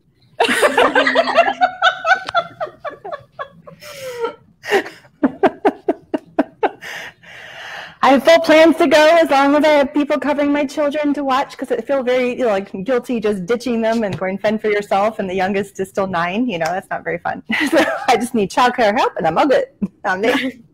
That's why we're doing our Central Texas meetup, right? At some point. Exactly. Yes. We totally tried to meet up. She and I were both in, Morena and I were both in South Padre at the same time, and we did our best to try and find a way to get mile and a half other. apart. Yeah. I know. I mean, like we could just walk down the beach halfway through each other, but it was like, hey, we're at this restaurant. Oh crap, we're already over here. It was just. You probably walked past each other. Potentially, yeah. But we had all of our families and stuff with us, so it was kind of hard. But it was nice to know that you were in the spaces, like the same space. You were like in the same sphere of things. Yeah. Next time we'll make it work. Next time. Well, and it was like a last minute thing. Like all of a sudden she's like, "You're here." I'm like, "Yes, I am." Oh, yeah. We did not plan ahead of time, unfortunately. No. So before we wrap this up, is there any other further questions or any other comments you would like to make? I am going to ask you guys to do a little, pitch for yourself at the very, very end. But before we wrap up our design team discussion, anything else? Don't all speak at once, seriously. Somebody wants to know where we're all located. And so yeah, somebody's asking. Austin. San Antonio, Texas. Around Orlando. I'm on the East Coast of Florida, Port St. Lucie. I'm in Washington. I'm in DC or state? State. We get rain. State. We have pretty green trees and mountains and coffee. We'd also love to know where everybody's watching that's watching us right now. You can pipe up and tell us. So far, the furthest I've seen was Australia. Didn't we have an Australian in the house earlier on? Melbourne. Yep. Mikala, you're in Phoenix, right? And Kassy, you're up north. I'm in Lansing, Michigan. Yep. I was born in Lansing. It's too cold up there. I can't deal with cold. We get a lot of snow, and that's why I don't go home to see my mom very often. Another Australia in the house. Yeah. I know. I think we're hitting the right time for Australia because it's their mid-morning or afternoon. So there we go. I don't think we have anybody from Europe because they're all asleep. They'll watch the replay. If I want to talk about this, what would be on? Well, I wanted to say thank you to our entire panel for being here, and thank you to all the guests. Branson, Missouri. Sorry, I had to just throw it out there. And Canada. There we go. For everybody who's joined us, I truly appreciate everybody being on and watching, and all of you lovely ladies for being part of the panel. So before we wrap things up, I would love to, again, everybody please give yourself a little bit of pitch. Where can they find you? Where can they see you? All the links for everybody is down below. And if you are interested in any of my future panels, check on over onto my YouTube channel, Erin Reed Makes, because we're streaming on a lot of different platforms today. I did a lot of takeovers today. It's all good. And you can fill out the form. I have it. We have a few new episodes, and I have it through the end of the year. So if there's one that's a good fit for you, please fill out the form. So we're going to start, and we're going to go from Morena all the way on up. So Morena, Mikala, Kassy, Rachel, Cheryl, and Debbie. And just pitch if you've got something with one of your companies, for instance, a design team call, because that's what our topic is about. Yeah, I got you, Rachel. Put a shout out for that. But again, I would love people to be able to follow you and find out where they can find you. Great. Take it away, Morena. All right. So I'm at Morena's Corner, Morena, M-O-R-E-N-A Corner. God damn it!